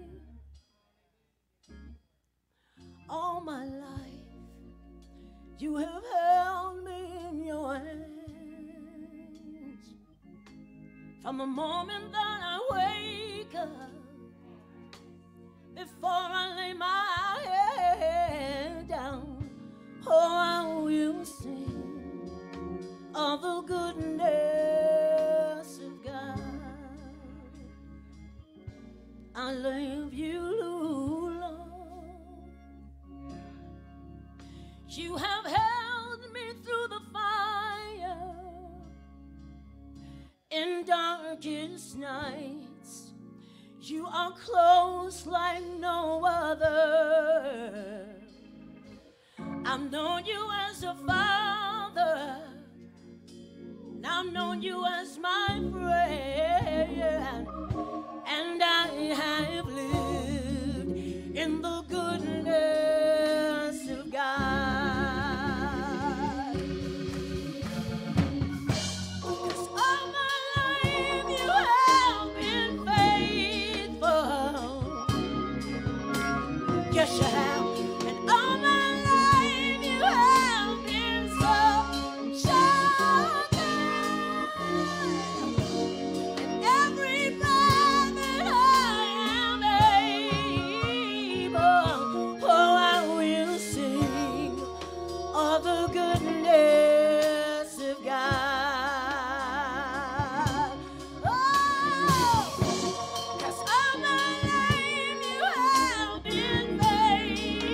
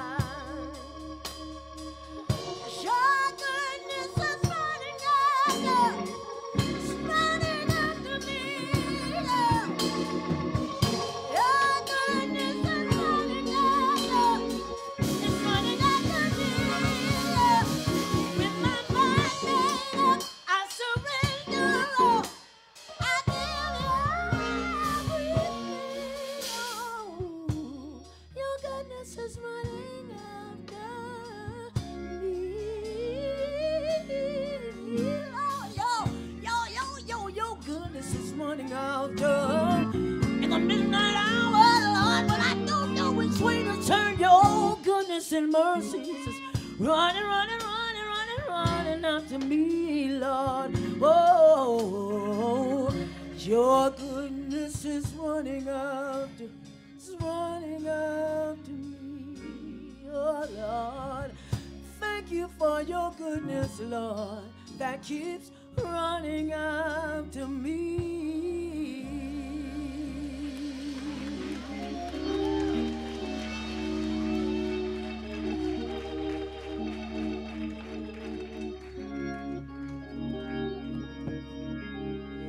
If you know his goodness has been running after you, go ahead and give him some praise. No, if you know his goodness is running after you because you're running in an opposite direction, come on, tell somebody God's been good and he's been running after me.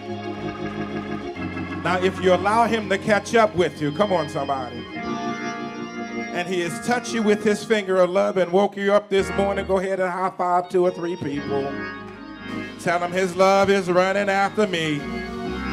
Tell them I'm not ashamed. For it is power unto salvation to all who believe. Tell somebody, and I believe. Hallelujah. Oh, we bless his name. We bless his name. We bless his name. I am delighted to be with you. We give God praise, honor, and glory. And we honor the angel of this house, this great man of God. Amen. Pastor Martin, I've had the pleasure of getting to know over the course of the months that we've spent online. This is actually my very first time meeting him in person. You know, in a post-COVID world, people get stuck to that online stuff, but I promise you, I know where he is every Saturday. If he is not on the golf course, then he is online. Amen. And we give God praise, honor, and glory. I want to say again, thank you to all these distinguished men and women of God who grace the pulpit. I want to say bless you, thank you. You need to convince somebody else that your title is not minister, okay? Because you have not convinced me today. We thank God for you and each and every one of you. All right. I was assigned the second word, but found out today when I got here, it's the fourth word.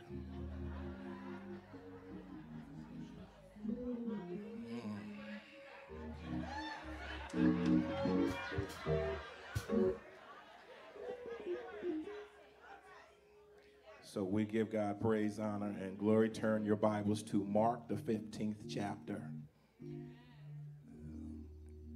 The fourth utterance of our Lord and Savior Jesus Christ, verses 33 and 34.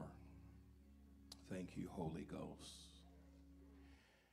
Out of the New King James Version. Now, when the 6th hour had come, there was a darkness over the whole land until the 9th hour. And at the 9th hour, Jesus cried out with a loud voice, saying, Eloi, Eloi, lama sabachthani, which is translated, my God, why have you forsaken me? A broken king. A broken king. Father in Christ, our Lord, we bless you and we honor you. We thank you that we can come together to remember and to celebrate your goodness on this Good Friday. Have your way in this fourth utterance. In Christ we pray, amen. Imagine being suspended on a cross for hours in pain. Imagine the hot, blistering sun over your head. No shade, no water. Imagine trying to focus your mind in order to control your thoughts, to fight to keep from passing out. Imagine biting insects. Blinding sun, excruciating pain. Imagine the people you once blessed spitting at you, mocking you. Imagine your greatest hour of need and having no one to cover you or come to your rescue, not even God. This Friday, this is the cross of King Jesus. I thank God for those times I called on him and he heard my cry. Come on, somebody. You need to thank him for every time you were in need and you bent your knee to the ground and stretched your hands to heaven, that God showed up and stood between you and the evil that wanted to overcome you. As a matter of fact, let's take time right now and just simply give God some thanks.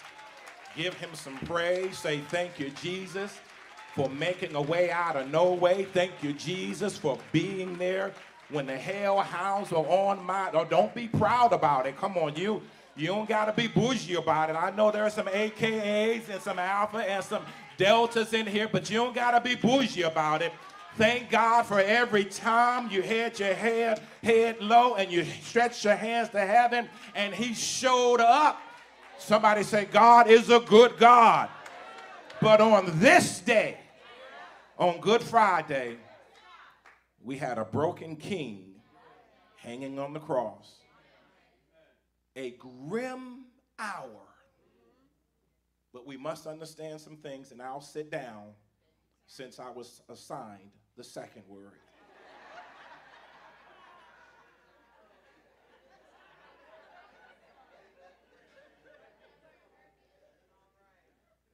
We must understand that in spite of the grimness of this hour, there are times when God takes us, blesses us, breaks us, and gives us to the world. Because God cannot give you to the world. He cannot gift you to someone else until you first allow him to take you, bless you, allow life to break you so he can send you. Are you with me, somebody? The more God takes you, the more he blesses you, the more he breaks you, the more he multiplies you so that you can meet certain needs that you could not have met unless he encountered you. Because multiplication in our lives is based on being broke, not being blessed. Let me say that one again. All of us are asking God for more, and all of us are asking God to bless us. But God can't bless us without first, come on somebody, breaking us. Multiplication is not in the blessing. Multiplication is in the breaking. I hope the Holy Spirit is talking to somebody, because Pastor gave you 6. He gave me 3 minutes. So I'm almost done. Are you with me, somebody? There are times when God must break us in order to bless us, in order to send us. When was the last time you asked God to break you? I know you've been asking him to bless you, but when was the last time your prayer included, God, break me? The text says, and at the 9th hour, Jesus cried with a loud voice. Sit. Y'all gonna have me preaching. I want to teach this. Eloi, Eloi, lama sabachthani. My God, why have you forsaken me? Which really should be translated a little differently. Because Jesus is using it a little differently here than he is quoting from the scripture he is quoting from, which is the 22nd Psalm. The 22nd Psalm uses it from the perspective of a Jewish audience that points to this messianic psalm that points to David, who points to Jesus. But Jesus doesn't want to confuse how he is using it and to make sure that the Hebrew understand he's using it differently here. He also wants to distinguish how it's being used in the Greek, because Matthew also quotes this text in Matthew 27. So Jesus is not speaking this from a Hebrew perspective nor a Greek perspective. Jesus is using A.M.E to make sure that he is not confused with David, nor is he confused with Greeks. Jesus is not saying Eloi, Eloi. He's not saying Eli, Eli, which is what Matthew uses and what the Hebrews use. It's not Eli, Eli. He says Oli, Oli. Matthew uses Leman. Jesus uses Lama Sabachthani. In other words, he is not saying, my God, why have you forsaken me? Because the reality is that it's God hanging on the cross, and God cannot forsake God. He's Father, Son, and the Holy Ghost, and God cannot separate himself. God cannot forsake himself. So it's not, why have you forsaken me? It's, my God, why have you allowed this? I just want to teach it. Sit. Why? It wasn't the master forsaking him. The Pilate forsook him. The crowd forsook him. The disciples forsook him. The prisoners forsook him. The religious leaders forsook him. The Father did not forsake him, but Jesus wants to know, because I'm different. The Father is not going to forsake me, but I want to know, why have you allowed this to happen? And the question that God has for you in this fourth word, have you ever found yourself in a desperate situation with separation anxiety, where you didn't feel the presence of God and you wanted to know, God, why am I going through this? Why me? Why now? Why can't it be somebody else? Why have you allowed me, after you brought me so far along the way?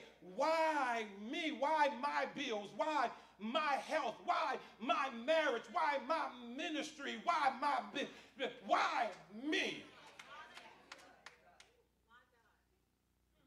Why, my God, have you allowed this? God says, to break your flesh. I don't know if I'm getting close to the 3 minutes you gave me, Pastor. Because if I can't break your flesh,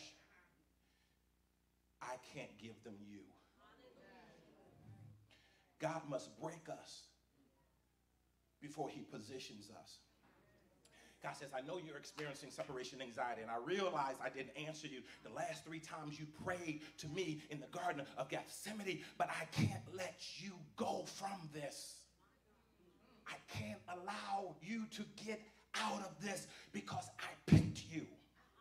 I knew you before you were born and formed in your mother's womb, and I called you to go through what you are going through. But why, God? Why? In this moment, oh, I feel it. I feel the pastor he's getting ready to pull my coattail. He only gave me 3 minutes. He only gave me 3 minutes.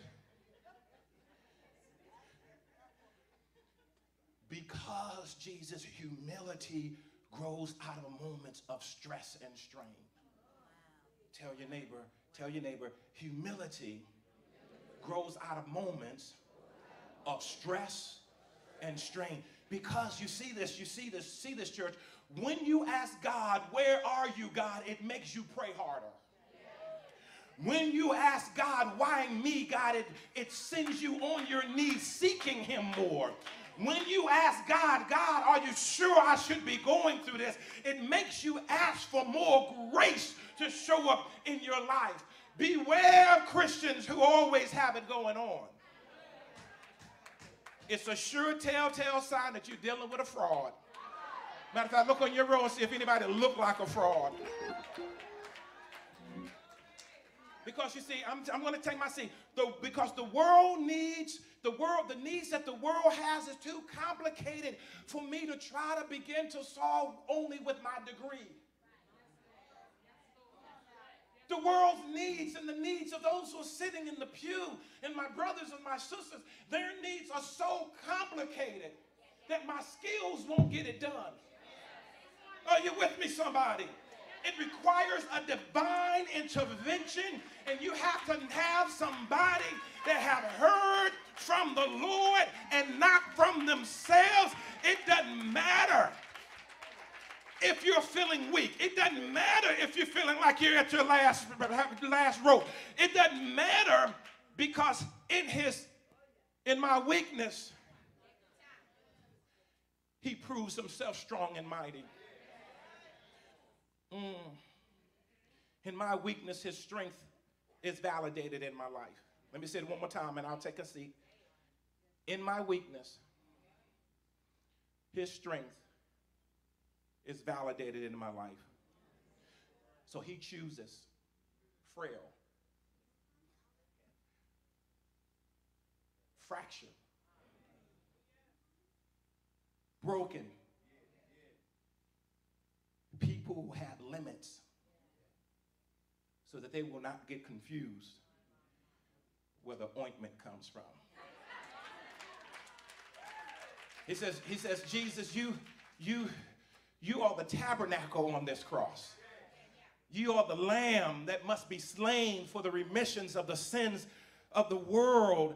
And I don't want them to get confused. I know you're not confused, but you are the first fruit of many to come, and I don't want them confused. The glory is not for them. The glory of your suffering is for me.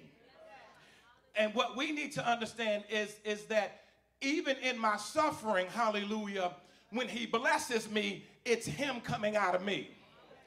It's not my skill that gets me over. It's not my talent that gets me over. Come on, somebody. It's God taking a broken cistern, amen, so that the cistern gets no glory, but that he gets all the glory. So when God decides to plant you in a place that's challenging and difficult, ain't no need to argue.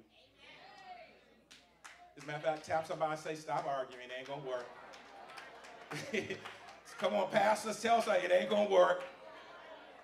Because God says, I will not let you go, Jesus, until I move you to a place that I have for you. Come on, somebody. And that not only prepared for you, I prepared you for the place. So that they and you will begin to grow.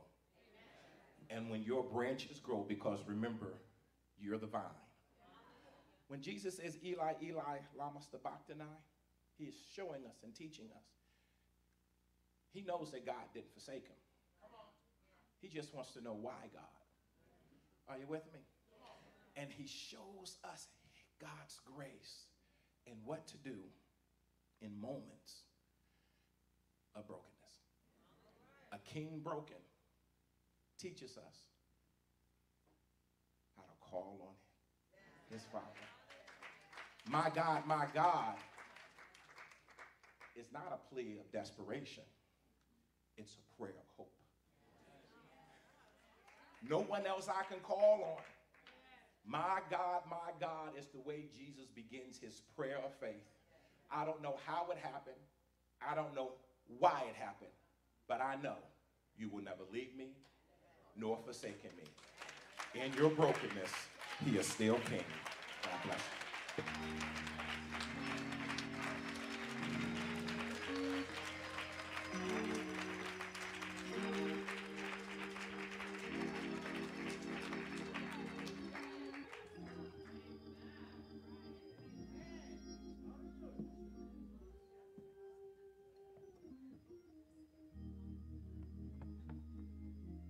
Come on, somebody. Come on, let's stand. Stand for a moment. Just stand in your feet for a moment. You know, as a nurse, when I used to be a nurse, you know, the one thing they always tell us, you never keep sitting all the time. Every now and then you got to stand up. So just stand up. Turn to your neighbor and say, neighbor, we are here for a reason today. We are here for a purpose on today. Because we know that our God is a good God. Now just turn around, give a high five to somebody and take your seat.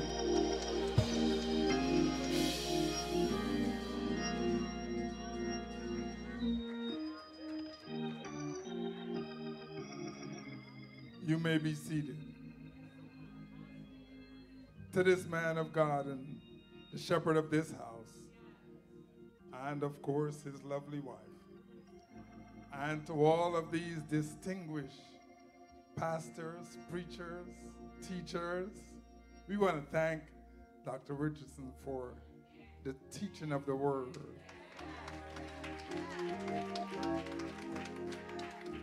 The word of God is true. It did say that God called some to teach, to preach, to evangelize. So we all have very different gifts that God has blessed us. So thank you for teaching on the word on today. I just want to say quickly before I get to my assignment, and my assignment was the fifth word.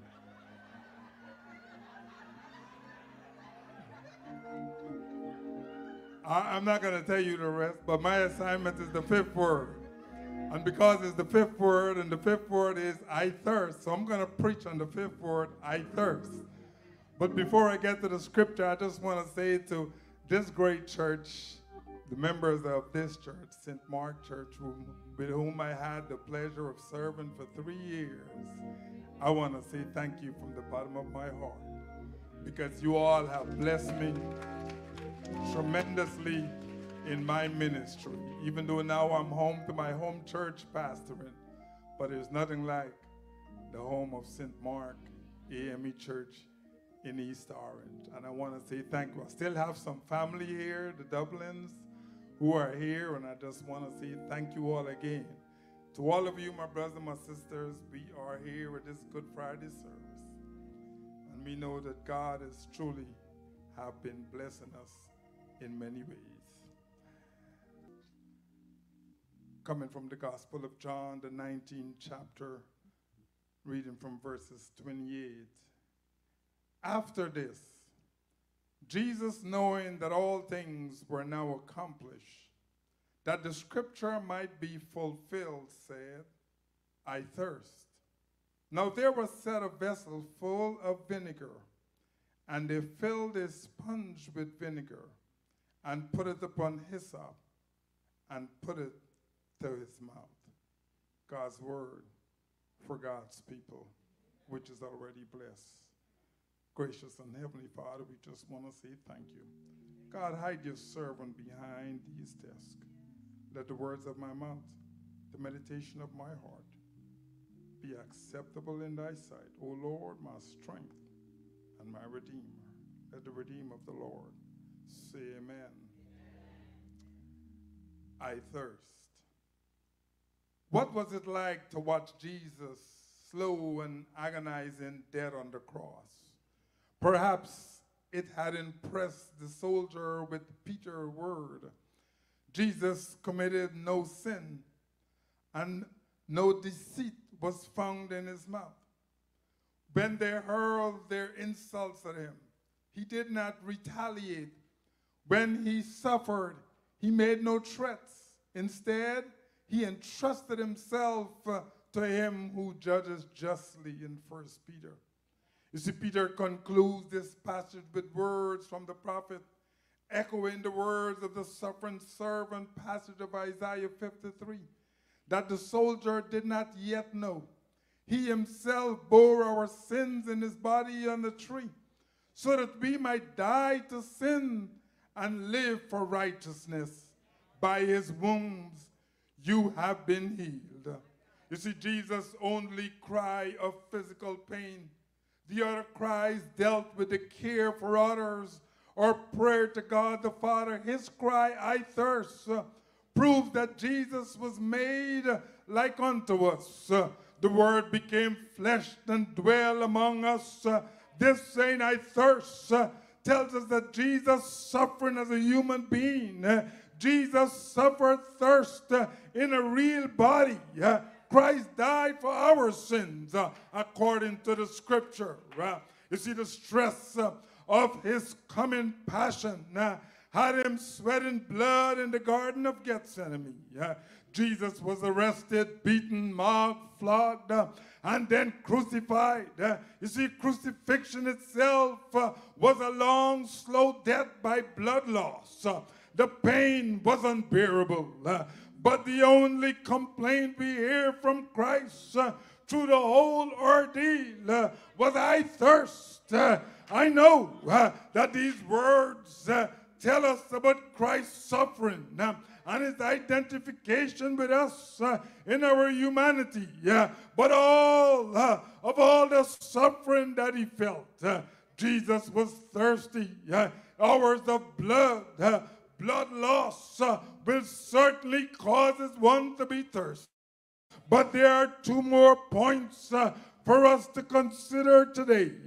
These words come to us in the John's Gospel, where Jesus' first sign was he turned water to wine. And when Jesus spoke to the Samaritan woman at the well, he said, you do not know the gift of God, or who is asking you for a drink of this water. Because if you do, you would have asked him for something greater, and he would have given you living water. I thirst to the crowds clanging for a sign.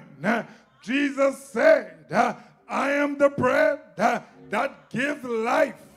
If you come to my table, you will never go hungry. Believe in me, and you will never be thirsty. And to the people in Jerusalem, he said, if any of you is thirsty, come to me and drink.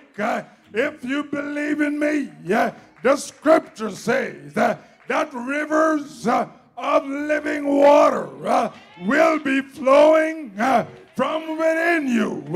I thirst. Jesus promised to take away all the thirst of all who come to him, to sacrifice, to satisfy them, and give them living water. Have living water failed our Savior? The answer is no, because God the Father had not let the cup pass from Jesus, and he drank it full. But his thirst was still not quenched. It was when he knew the work was accomplished. Then he said, I thirst. He had suffered what needed suffering. He was moments away from death, and he knew what the scripture said. The hope of Israel had to be fulfilled, and so he expressed his thirst. The book of Psalm 69 and 21 says, they give me vinegar for my thirst. Vinegar is a little help, but it's not a thirst quencher. When you consider what Christ's thirst was more than the physical discomfort of a dying man. In other words, Jesus knew that the work was done and was thirsty for the fruits of his labor. His thirst for you and for me find our life and our substance in God. The work of the Son, the thirst of the Son through the Spirit is nothing less than the Father's thirst for you and for me. In other words, God desires us to desire God. And so behold, the crucified one longs and thirsts for us to find our way home. Too many of us have gone astray. So Jesus is saying towards the end of his hour on the cross, he realized that everything that he came to do was finished. And so he said, I thirst. This word indicates that while Jesus was dying on the cross, he was yet still working out your salvation, working out so that you wouldn't be thirsty. His death was different from that of any other person. Through his death, our Savior did great work. But while this work was taking place, he did not drink anything. Usually, one who is working faithfully will not drink until the work is done. When you are working desperately, preacher, on a life-changing situation, we don't have time to say, I thirst and I would like a drink. Would you please, sir, serve me a drink? Jesus indicates his thirst and need for a drink because he knew that all things had now been accomplished. That's why this message from the cross is so meaningful to us. Even over 2,000 years later, there is no condemnation. There is no judgment. There is no shaking of the head. Even though Jesus knew he would fail at this over and over again, in the beauty of his last moment and out of the depths of his own physical suffering, when all his work on earth was done, there comes one simple plea from the cross. I thirst. And it comes to us today from the least of these, from that mother who had to provide for her family on welfare until God made a way, from the victim of abuse, from those that are oppressed, from those that are disabled, from the victims of war and famine and poverty. Jesus is saying, don't forget all those that I have created all around you. All those are part of your family. From the mouth of the man who spent his life and his ministry as a servant comes one final plea for us to love one another. Don't forget there are people out there who need your time, who need your skills, who need your friendship, who need your listening ear, who need your presence. and most of all, your love.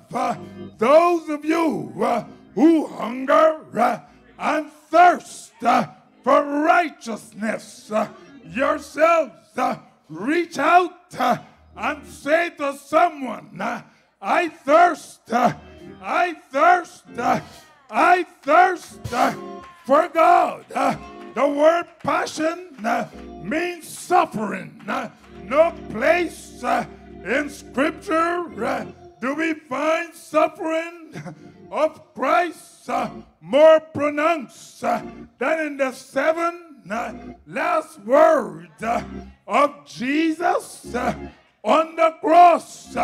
This 5th word from the cross brings us to a place called Calvary, the place where we come with our sins and we see the Savior righteousness, the place where we come with our bitterness and we see a Savior sweetness, the place where we come with our despair and we see a Savior's blessed assurance, the place where we come with our doubts and we see a Savior's life, the place where we come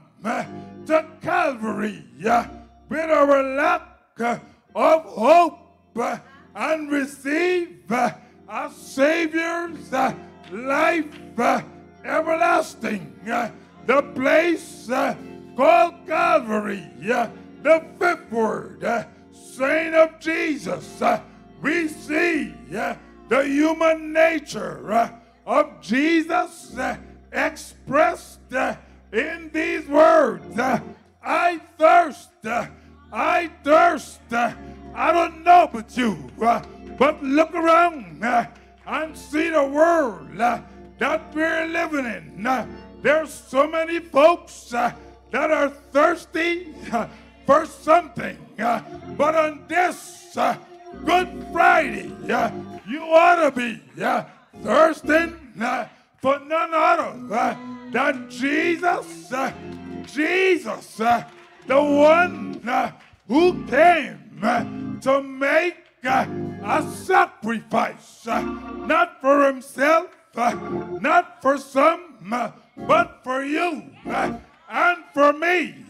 So I don't know what's your plan for the rest of your life, but I'll stop by to remind you about the goodness of Jesus and what he's done for you. That's why he was on the cross and was able to say, I thirst.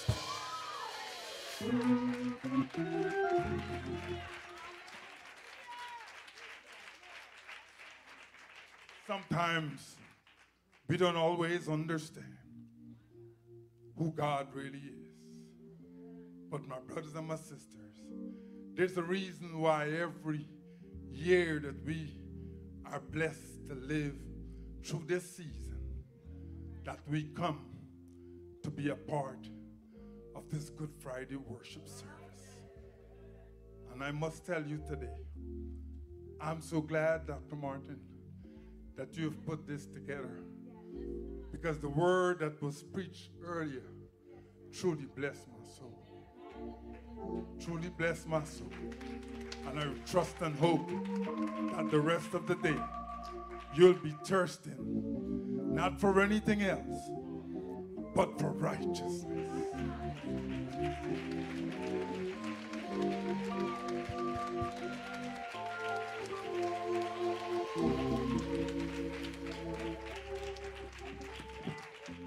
Amen.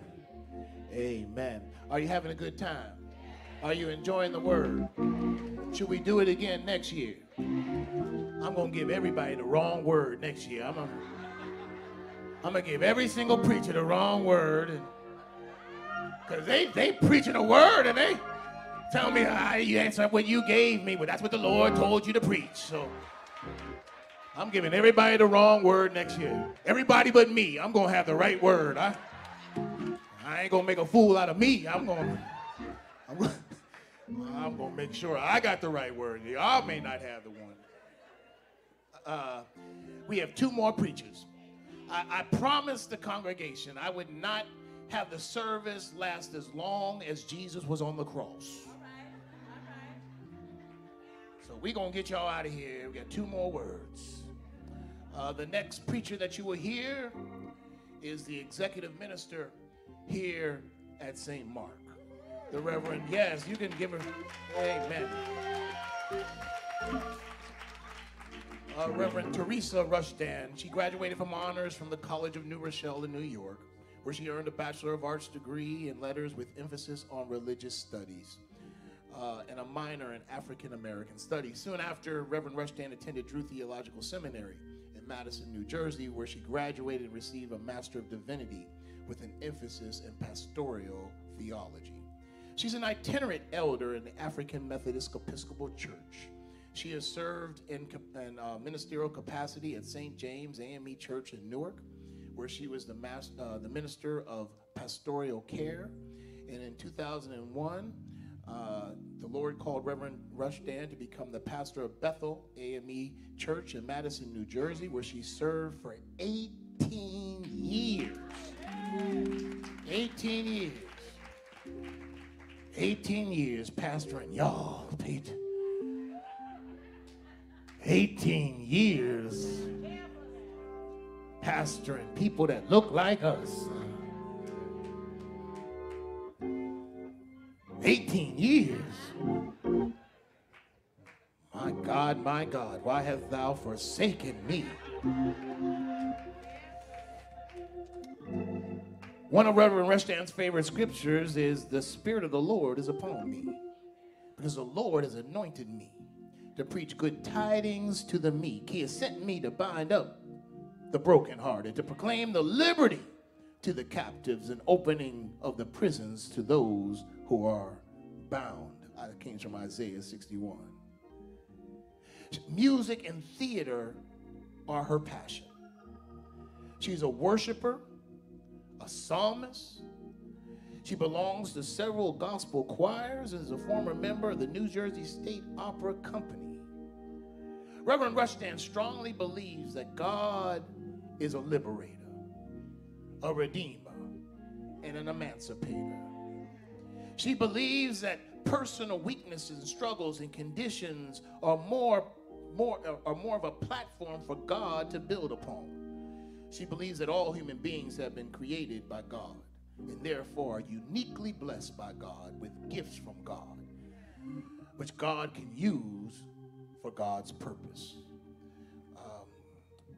Several months ago, I was sitting in my family room drinking water out of a red cup.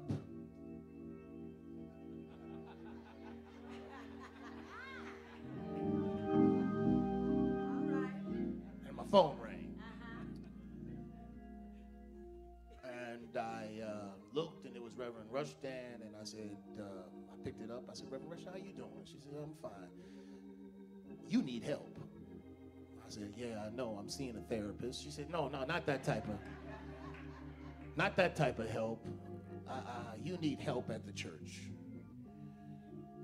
Can I come and work with you? Those here at St. Mark may not remember it. 4 years ago, during the midst of COVID, no one was in the church. I preached to a teddy bear that I sat up in the back of the church. And I told the first lady, the moment that teddy bear gets up,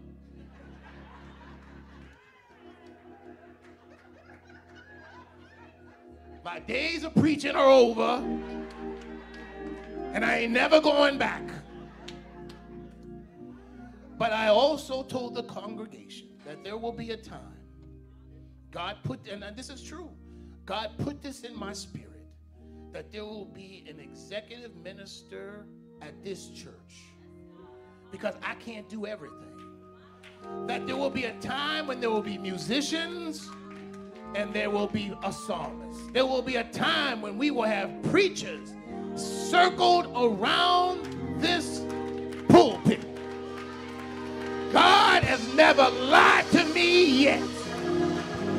And God allowed Sister Rushton to come and bring her spiritual guidance and direction to bless this church. Don't tell me that there's not a God that sits high and looks low. So we're going to hear from Reverend Rushton. I don't feel like preaching anymore. I want to hear from y'all. And then you're also going to hear the seventh word. I did give you the seventh word, didn't I? Reverend Dr. Marty Robertson. Yes. He brought his own crew. Yeah, I like that. Amen. Amen. I need to bottle that up. Dr. Robinson serves as a pastor of Ebenezer A.M.E. Church in Rahway, New Jersey. He's a graduate of Rutgers University in New Brunswick, New Jersey, which he earned a Bachelor of Science degree in Sociology and English. He earned a Juris Doctorate degree from Seton Hall University School of Law in Newark, New Jersey. In 2010, he earned a Master of Divinity degree from New Brunswick Theological Seminary in New Brunswick, New Jersey. He also became the seminary's first student in its 229-year history to be elected to the Board of Trustees. Amen. Reverend Dr. Robinson is the former pastor of Bethel A.M.E. Church in Passaic, New Jersey, where he grew the church numerically, financially, emotionally, mentally, socially, and also spiritually.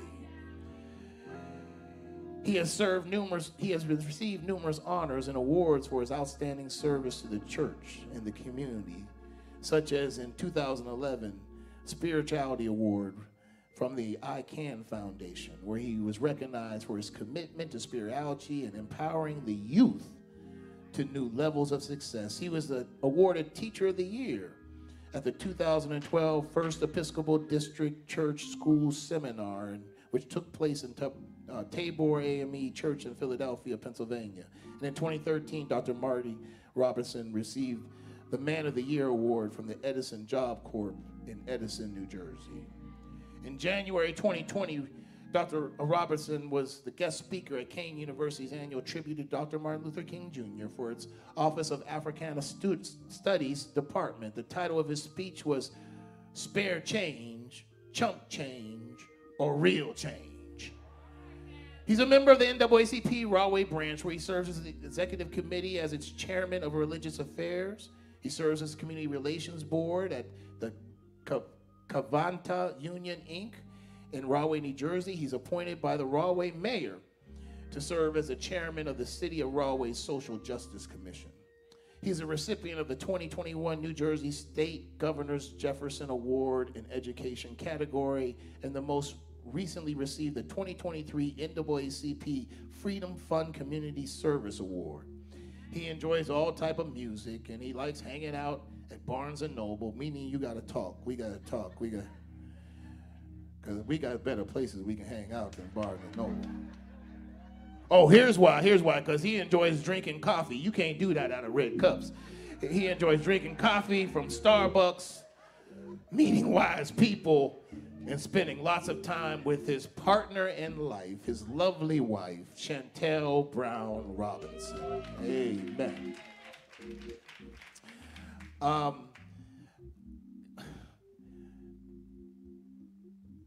For years, if you see me at these A.M.E. Meetings, in fact, we have annual conference coming up next week, and if you see me, I usually am in a corner on my computer. I really am not. I'm not the A.M.E. person, you know. And so I'm usually in the corner on my computer, and because I'm working, you know, I'm bivocational. I gotta work. I got 5 kids. I gotta work, and so I'm working, and there are certain people that I want to get to know. I want to meet, who impress me, who aren't one of these brown-nosed, kowtowing, trying to get up by stepping on people. There's people that stand with integrity.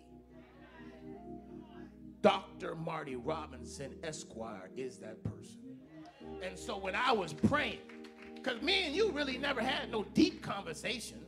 We're going to talk about that Starbucks thing next time, but I said when I was praying, I said, oh, God, who should be? Dr. Marty Robinson. Get that brother and let him preach. So it is my honor and my distinguished honor to present to some and introduce to others. After the next selection, you will hear from above from the executive minister, Reverend Teresa Rushdan, after which you will hear from Reverend Dr. Marty Robinson, Esquire. God be the glory. I love you. I love you. I love you, Lord, today, because you care for me in such a special way. That's why I praise you. I lift you up and I magnify your name, Jesus. That's why my heart is filled with praise. Y'all help me sing that one more time, y'all. I love you. I love you. I love you, Lord, today, because you care for me in such a special way. That's why I'll praise you. I lift you up and I magnify your name. Why? Because my heart is filled with praise. That's why, Jesus, because my heart is filled with praise. Last time, y'all. Because my heart is filled with praise. Hallelujah, God, hallelujah. So much praise.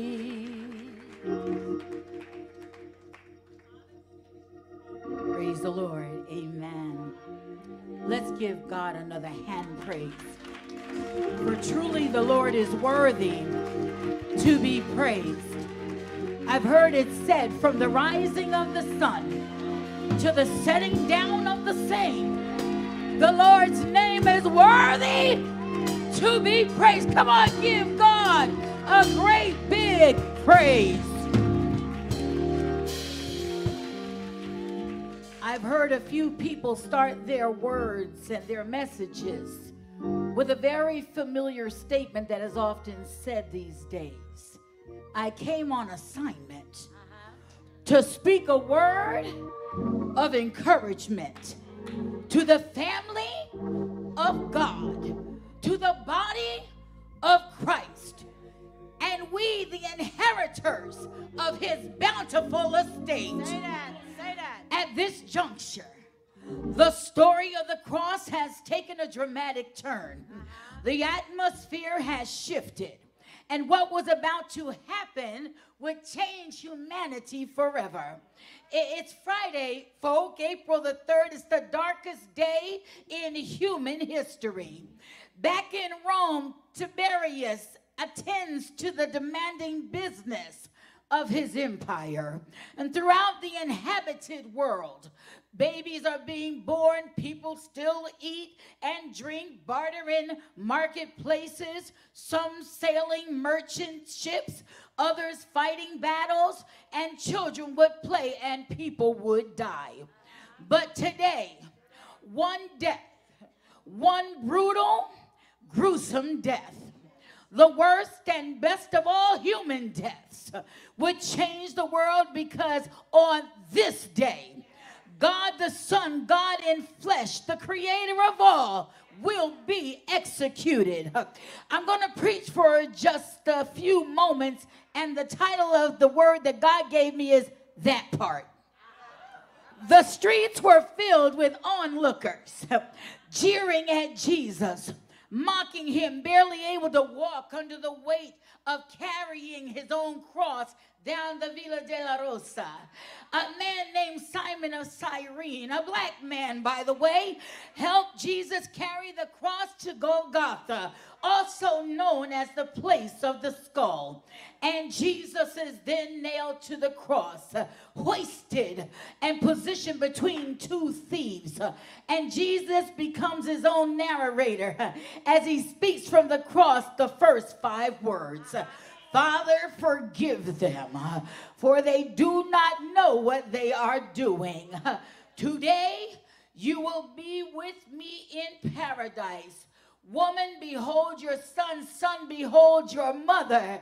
Eli, Eli, lema sabachthani. That is, my God, why have you done this? I was listening up in here. And now the 6th word, as recorded in the book of John, chapter 19, 30. When Jesus therefore had received the vinegar, he said, it is finished, and he bowed his head. Jesus, who lived an abundantly perfect life of self-sacrifice and obedience. Jesus, who has been despised and rejected by others. Jesus, a man of sorrows and acquainted with grief, whose enemies had been many and his friends have been few. Anybody know what I'm talking about? He was handed over, because everybody grinning at you ain't your friend. He was handed over to those who hate him. He was arrested while in the act of prayer. He is betrayed by one of his own disciples. He is arraigned before secular courts, beaten beyond recognition, robed in mockery, and then unrobed in shame. He is declared innocent and yet is delivered up by the judge who ought to have preserved him from his persecutors. He's been dragged through the streets of Jerusalem, streets that would now be stained with the blood of the master. He was made to carry his own cross down the Villa de la Rosa, also known as a path of sorrow. Crowds roared, children played, mothers cried, and everybody was on the street watching Jesus go to the cross. Somebody come on with me. He was assisted in carrying that cross. Some watched, and Jesus was laid upon that cross, nailed at the ankles with sharp stakes, and hands nailed with those same or different sharp stakes, hoisted for all to see, searing pain ripping through his body. Nurse, you know what he was going through. The pain of a crown of thorns crushed his skull, blood streaming down his face, body beginning to dislocate from the stress and the strain of his own physical weight. Beloved church, God in flesh is on the cross. Church, God in flesh is suffocating and barely able to breathe.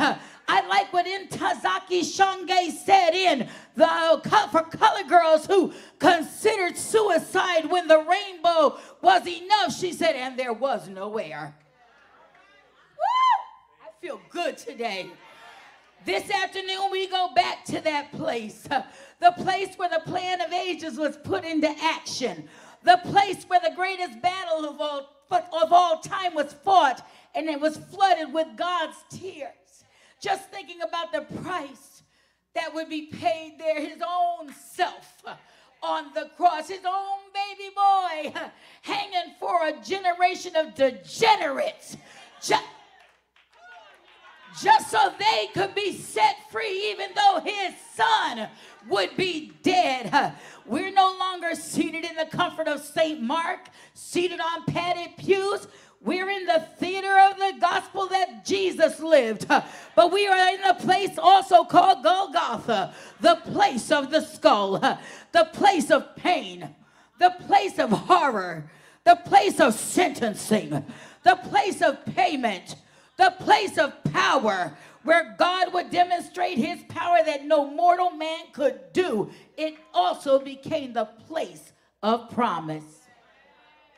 I said, I got to get one of those tablets. Amen.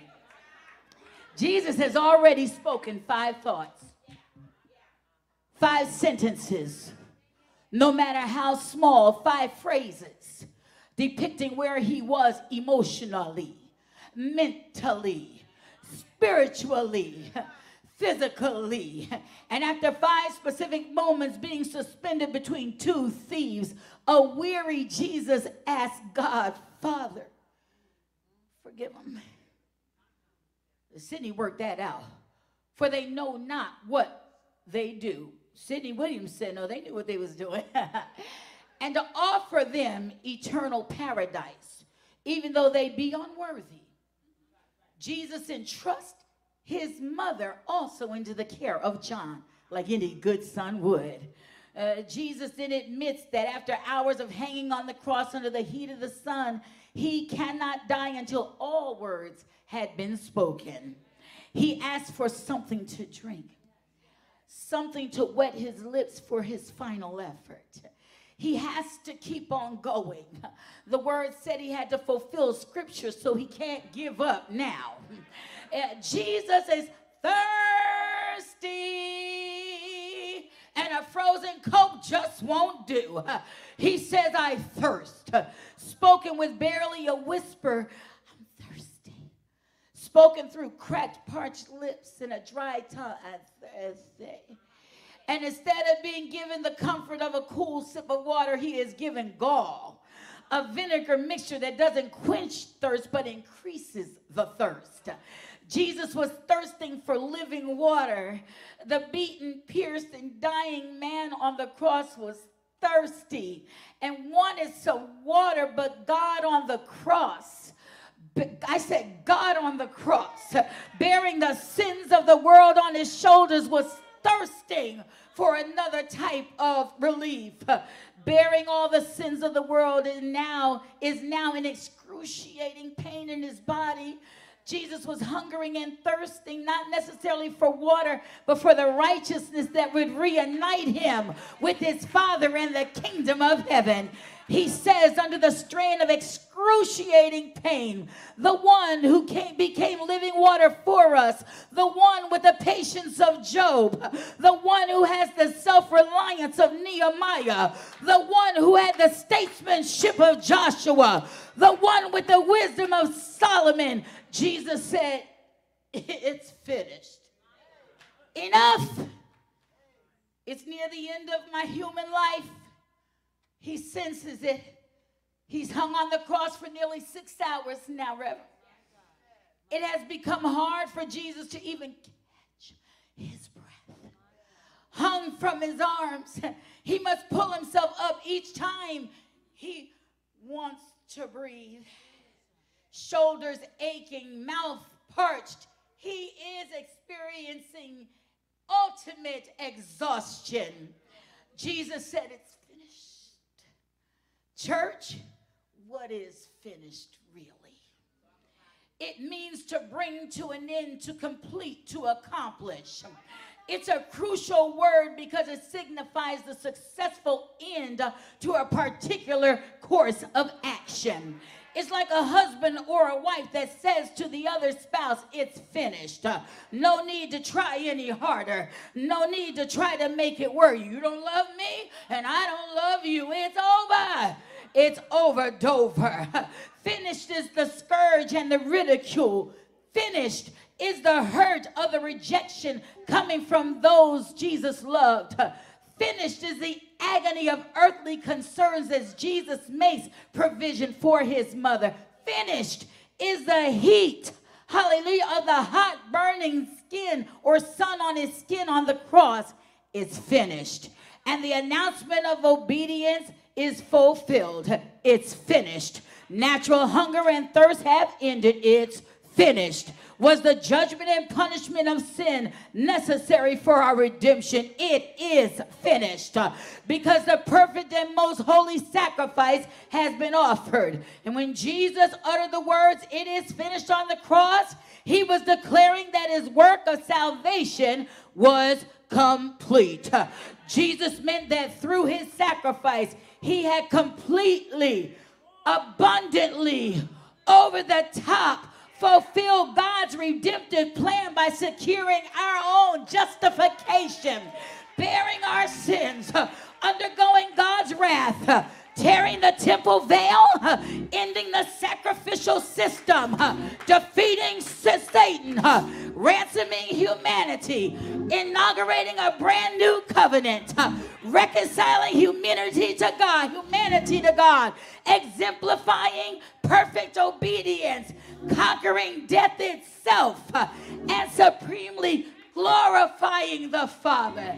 It is finished. Church weathered. Jesus weathered every storm. Yes, it's finished. Jesus won the battle. Yes, it's finished. And he now has the victory. Yes, it's finished. The heartache, that part. The struggle, that part. The addiction, that part. The pain, that part. Mercy and truth met together. Righteousness and peace kissed each other. Yes, it's finished. But I want you to know it ain't over, because God is still working it out for our good. How do I know, Reverend Rushton? How do you know? Like you, when you gave up, God never gave up on you. When you gave up, folk talked about you, and it was God who wiped your tears. Like you, when you got tired, it was God who stood you back up. When they left you, it was God. It was God who said, "I'll never leave you nor forsake you." And it ain't over, because God is still healing the community of faith today. God is still transforming, Terry. God is still providing, Pastor. God is still providing, Marty. God is still providing, Pastor. God is still providing, sister. It's finished, but it ain't over. It ain't over. And Jesus is letting us know at this juncture, I don't need this body anymore. I don't need food anymore. I don't need Jenny Craig anymore. I don't need anything that man can give me. I am finished. And the tyranny of the devil, come on, work with me. Jesus cried out, and every corridor in hell shook. Righteousness and peace, heaven trembled. This was the most momentous moment in history of humankind as blood kept on pouring out of Jesus' body. The transforming blood of Jesus. The blood of God in flesh, you know that part. The blood of the one who is mediator between God and man, that part. The blood of the light of the world, that part. The blood of the bread of light, that part. The blood of the one who is the way, the truth, and the life, that part. It's over, but it ain't over till the fat lady sings.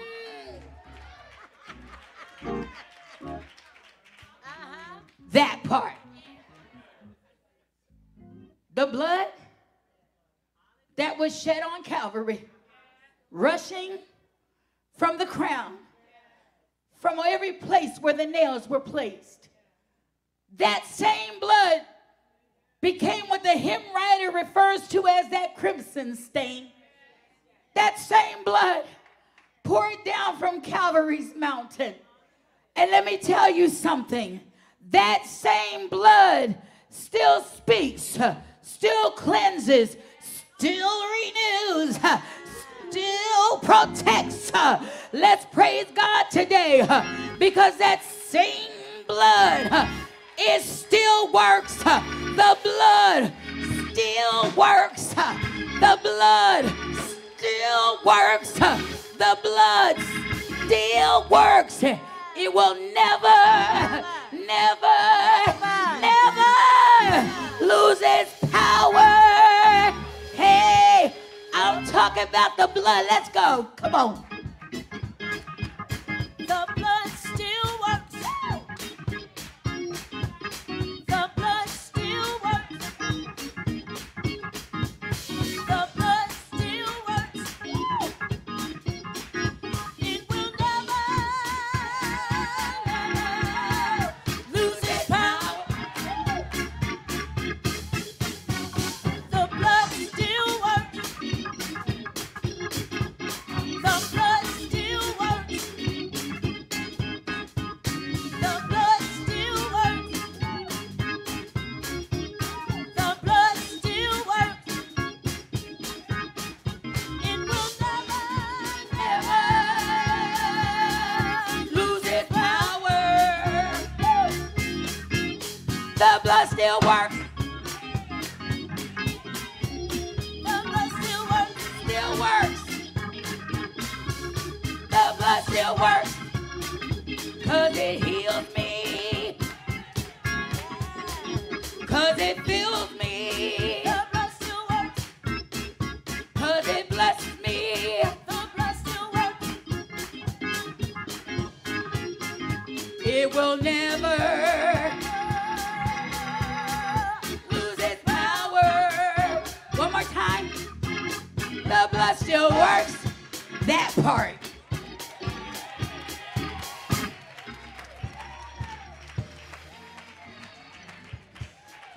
Love it.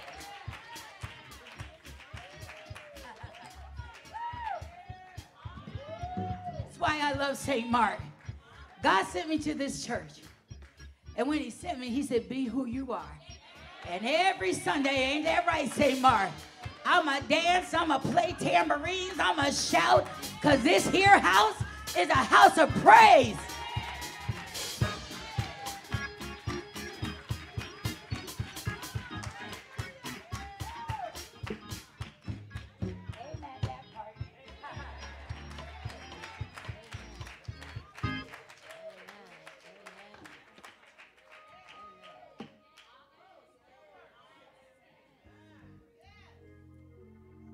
Breathe on me right now, breath of God. Yes, God. Yes, God. Fill me with life anew that I would do exactly what you want me to do over the next 600 seconds. No more, no less, nothing else. Let the words of my mouth and the meditation of my heart please be acceptable in only your sight. Yes, God. You are my rock, my strength, and my blessed Redeemer. May the people of God love God. Can we shout with a voice of triumph and not defeat? Can we say amen? Can we say amen? And thank God. To the shepherd, the angel of this house, the one and only Reverend Paul P. Martin, Esquire. Let's give the man of God a hand clap of praise. Thank you so much, sir, for your spiritual sense of humor. Your spiritual sense of humor. God bless you, your lovely wife, your church family, your entire family. To the cadre of preachers and the proclaimers of hope. Let's give all of them a hand clap of praise as they blessed all of us real good. And to everybody under the sound of my voice, I greet all of you in the marvelous name of our Lord and Savior, Jesus the Christ. God bless all of you. Luke chapter 23, I'm just going to read one verse for the sake of time. Verse 46, New International Version says, Jesus called out with a loud voice, Father, into your hands I commit my spirit. And the word of the Lord is blessed. Amen. For the 600 seconds that are mine. I want to preach as the Spirit shall guide with this thought. I ain't going out like that. Come on, wake up your neighbor real quick. Come on, wake up your neighbor real quick. Say, neighbor. Oh, neighbor. I don't know about you, but I ain't going out like that. God be glorified. Saints be edified. Sinners be justified. All of our demons and bad decisions and generational curses be horrified. The grass withers, the flower fades, but the word of the Lord will stand forever. The word darkness is mentioned in the Bible about 165 times. Darkness is a place of evil, and darkness has a profound effect on all of our mental, physical, and emotional health. Darkness is an aspect of chaos. Can y'all talk back to me and say chaos? And if you don't know, Bible lovers like my brother right here, darkness preceded light in creation. And unfortunately, some parts of the world are a dark place. It's been a dark week for Black and brown America. Haiti continues to experience chaos and political instability and hunger and malnutrition. Also, it's been a dark week for us Black and brown people. The federal government, the FBI, the Homeland Security raided 3 of Sean Diddy Combs' homes.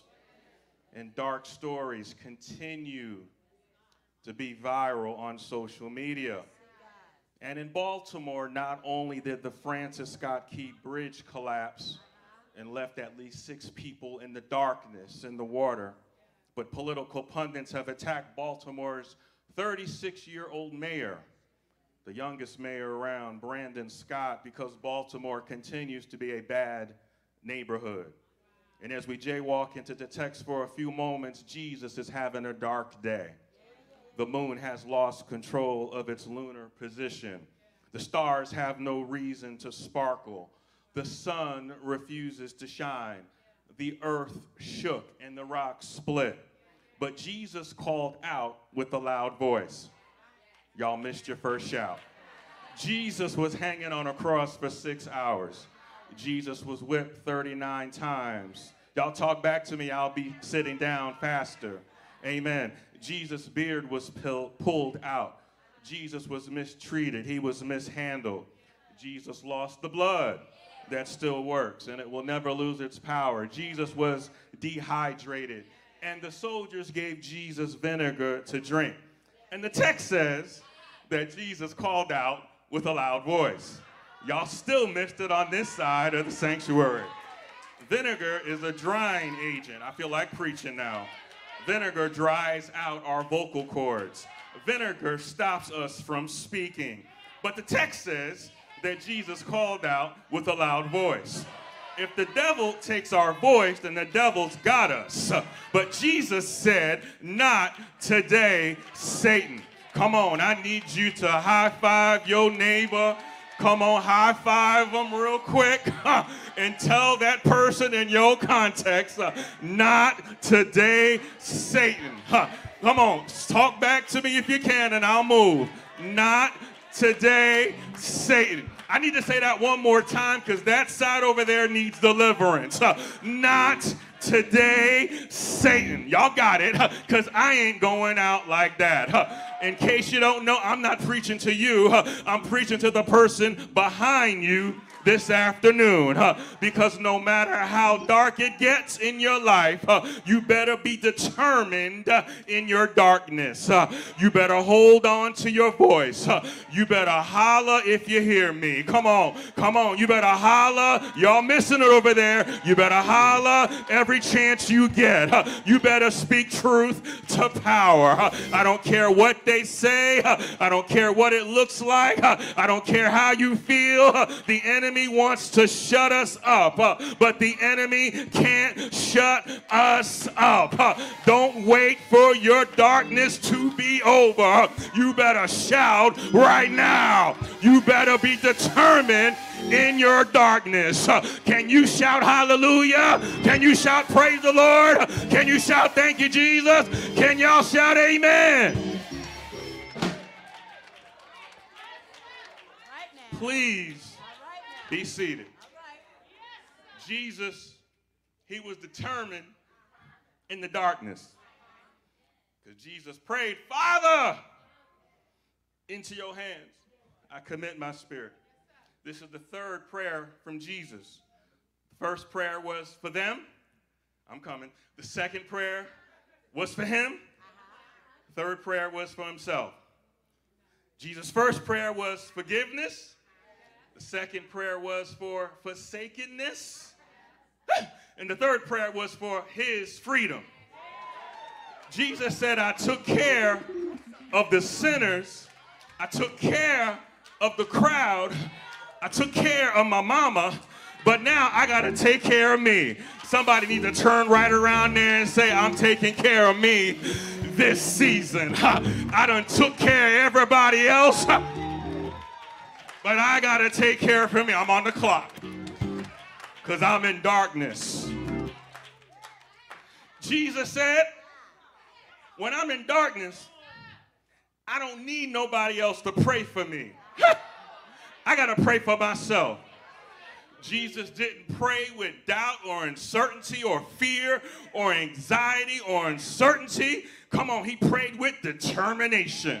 I'm looking for 4 determined people on this side of the church.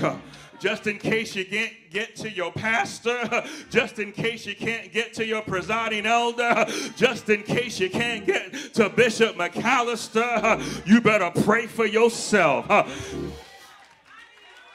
Jesus could have came off that cross, Pastor Martin, but he didn't. But no matter what was going wrong, Jesus was determined, Sister Tammy, Brother Johnny, to not let the darkness break his spirit. Come on, we got some Beyonce in the house. You won't break my soul. Come on. I know she got country and all that, but come on, you better shout that into your spirit right now. You won't break my soul. You won't break my spirit. I'm moving. You won't break my heart. You won't break my mind right now. They broke his flesh. They pierced his side. They broke his brow. Jesus put it all in his hands, and he took it out of his hands. Jesus said, I ain't going out like that. Jesus prayed, Father, into your hands I commend my spirit. Jesus gave forgiveness to folks at the bottom of the cross. Jesus gave a spot in paradise to one of the thieves. Jesus gave his mama to John. Jesus gave his body to the Sanhedrin Council. Jesus gave his silence to Pontius Pilate. But Jesus gave his spirit. If I had time, I'd work that, but I don't. He gave his spirit only to God. I think I lost y'all on the 4th row over there, so let me come get you. Lord wanted me to prophetically to tell y'all right now, everybody can't handle what we got. Somebody need to run right through there and say, I received that, black man. You talking about me. Let me back that word up. That's what he said, right? Everybody can't handle what I got. Oh, I got to release that thing right over in that corner. Everything I got, everybody can't handle. Woo! There's some things only God should have from us. Jesus could have put himself in his own hands because Jesus is Jesus. But Jesus said, I'm putting my spirit to the Lord's hands. Maybe that's some of us. That's why some of us are in the mess we're in. Just blink 3 times. Just blink 3 times. Maybe that's why some of us are in the mess we're in. Maybe that's why some of us are always looking so dark and depressed and distracted and downtrodden because some of us are putting ourselves in the wrong people's hands. Some of us are putting our bodies in the wrong people's hands. Some of us are putting our finances in the wrong people's hands. Some people are putting our education in the wrong people's hands. Some of us are putting our car and our house in the wrong people's hands. But on this Friday, Good Friday, we got to put it all in his hands. I need somebody who loves Bishop Timothy Wright, and you need to preach me happy right now. And can you say this and that? I put it all in his hands. That and this and that. Come on, rock that neighbor. Rock that neighbor. Come on, grab that neighbor by the hand and rock that neighbor back and forth. Shake him and rock him. Rock him and shake him. I said shake him and rock him. Rock him and shake him. Say this and that. That and this. I put it all in his hands. Let me cut and paste. I'm closing when I tell you this. This is my first close. Here are 3 points. I ain't going out like that because I'm determined in my darkness. I ain't going out like that because I'm delegating in my darkness. And here's the shout. I ain't going out like that because I'm making a difference in my darkness. I ain't going out like that because I'm making a difference in the darkness. Let me undo my tie and holler for you. Calvary was there before Jesus got there. The hill was there before Jesus got there. The place of the skull was there before Good Friday got there. But when Jesus got there, stay with me, Jesus made a difference in the darkness. The place of rejection became a place of redemption. The place of sorrow became a place of joy. The place of fear became a place of faith. I did my homework. The place of defeat became a place of victory. And the place of darkness became a place of marvelous light. Jesus went up the hill, a sacrifice. Got to take my time. But he came down the hill, a savior. Jesus died for us so Jesus could keep us alive. Jesus made a difference in the darkness. And there was conversion in the darkness. Got to tell you a story. One of the greatest inventions in the world, believe it or not, don't kick me out of the church when I tell you this. It's not the red cup.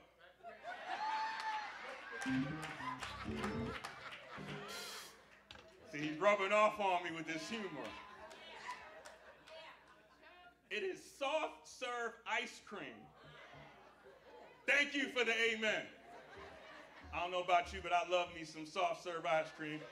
Thank you. Love me some Dairy Queen. And can I get a witness on this side? Some Carvel. Some Stone Creamery. Y'all know about that? Cold Stone? You know, it used to take a lot of effort for people to have soft serve ice cream. But thank God there was an inventor who figured out a way to make this soft serve ice cream without a lot of effort. But for the real hardcore ice cream lovers in the house, you know about seal test? No? I done messed you up? Oh, I got 2 in the back. Thank you. So back in the day, we used to put the seal test out on the counter. Let that thing sit out there for 2-3 hours on the counter. Let that thing sit out there for 3 hours. Here's the point of the story. Once the atmosphere around the ice cream changes, then you'll see the difference in the ice cream.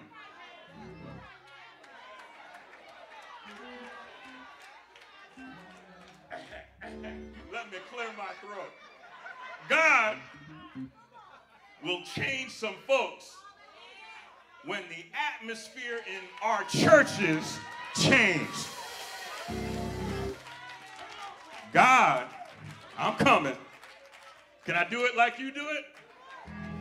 God changed the darkness all around Jesus because Jesus cried out with the loud voice of triumph. God changed the darkness all around Jesus because Jesus trusted God by praying to God in the darkness. God changed the darkness all around Jesus because the greatest act of love is now complete. Getting ready to ride. Atheists don't understand us on Good Friday. Muslims, God bless them in Ramadan. They don't understand us on Good Friday. Jehovah Witness don't understand us on Good Friday. They see our condition, but they don't celebrate our conversion. We don't hate God for the cross. We thank God for the cross.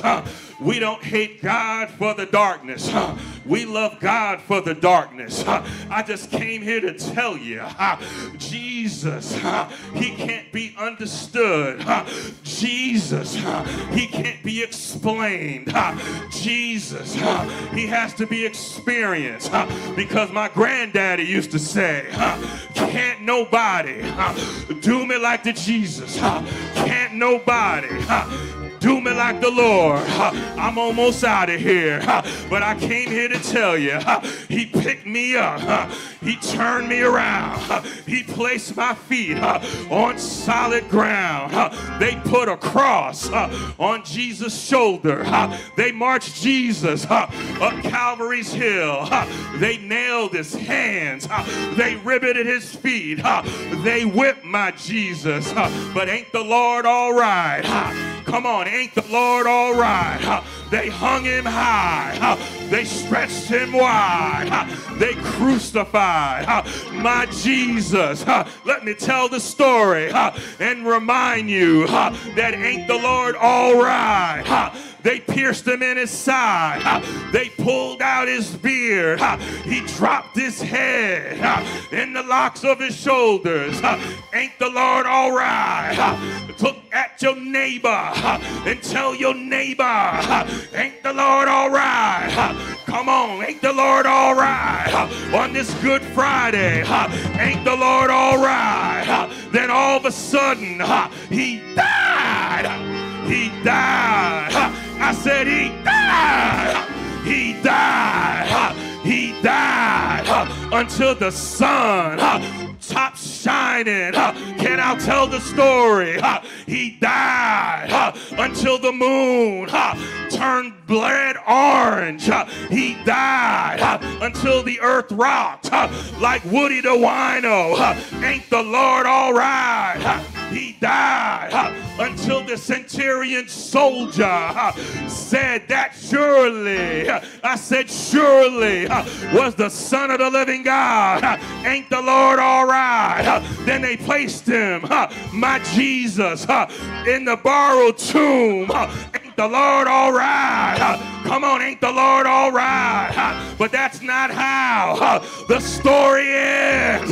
Because Jesus said, I ain't going out like that. I ain't going out like that. Ain't the Lord all right? Y'all ain't catching me yet. The Lord said, I ain't going out like that. Ain't the Lord all right? He sits high. He looks low. He makes every crooked path straight. Ain't the Lord all right? Y'all ain't catching me yet on this side. He's the lily in the valley. He's the bright the morning star. He's the wheel. Ain't the Lord all right? Ain't the Lord all right? Because early, can I grab the Baptist preacher over here? I said early.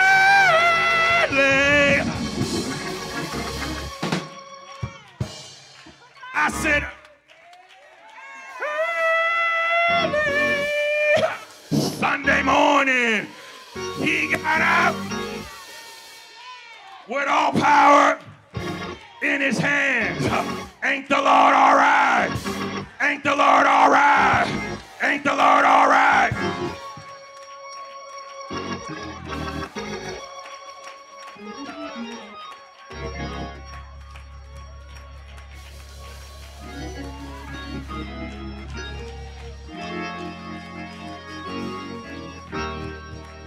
Ain't the Lord all right?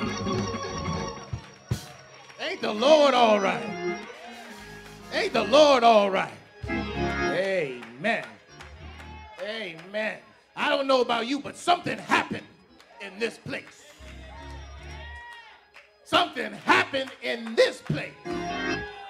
Something happened in this place. I don't know, but I got to praise and I just got to get it out. I don't know about you, but I got to praise and I just got to get it out. I got to praise and I just got to get it. Come on, let's give God some praise. Come on. And I got to get it out. I got to praise.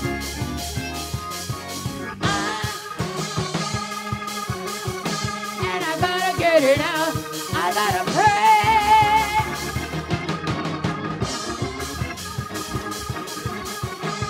I gotta get it out. I gotta praise. Praise him. Praise him. Praise him. Praise him. Praise him. Praise him. Praise him. Praise him. Let's go. Hey.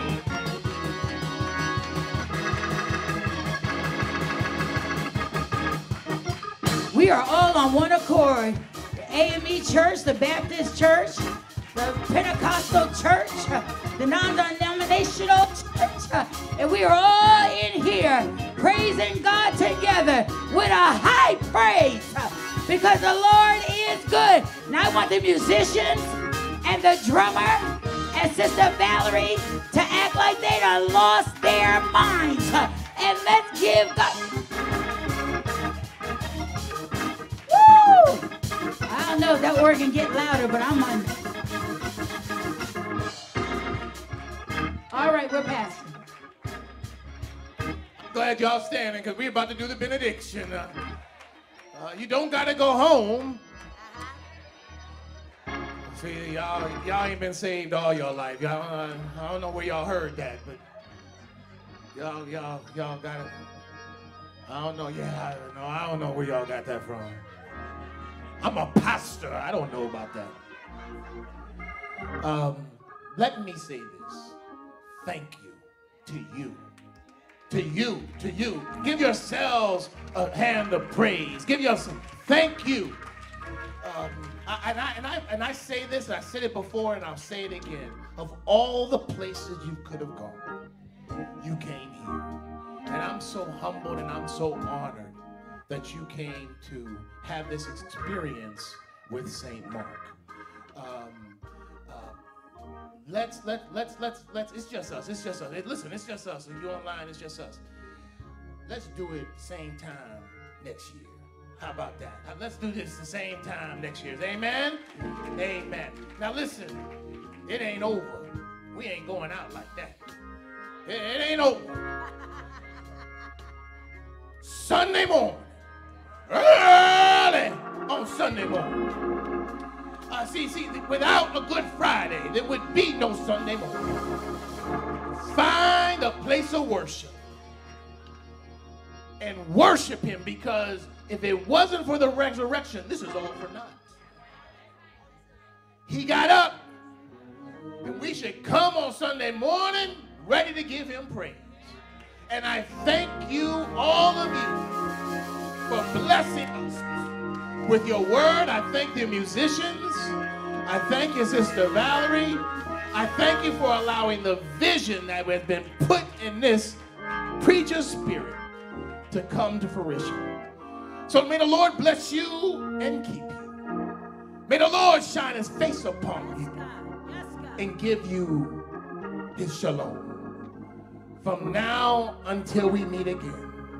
In Jesus' name we pray. Amen. Have a blessed Resurrection Sunday wherever you worship. May God bless you.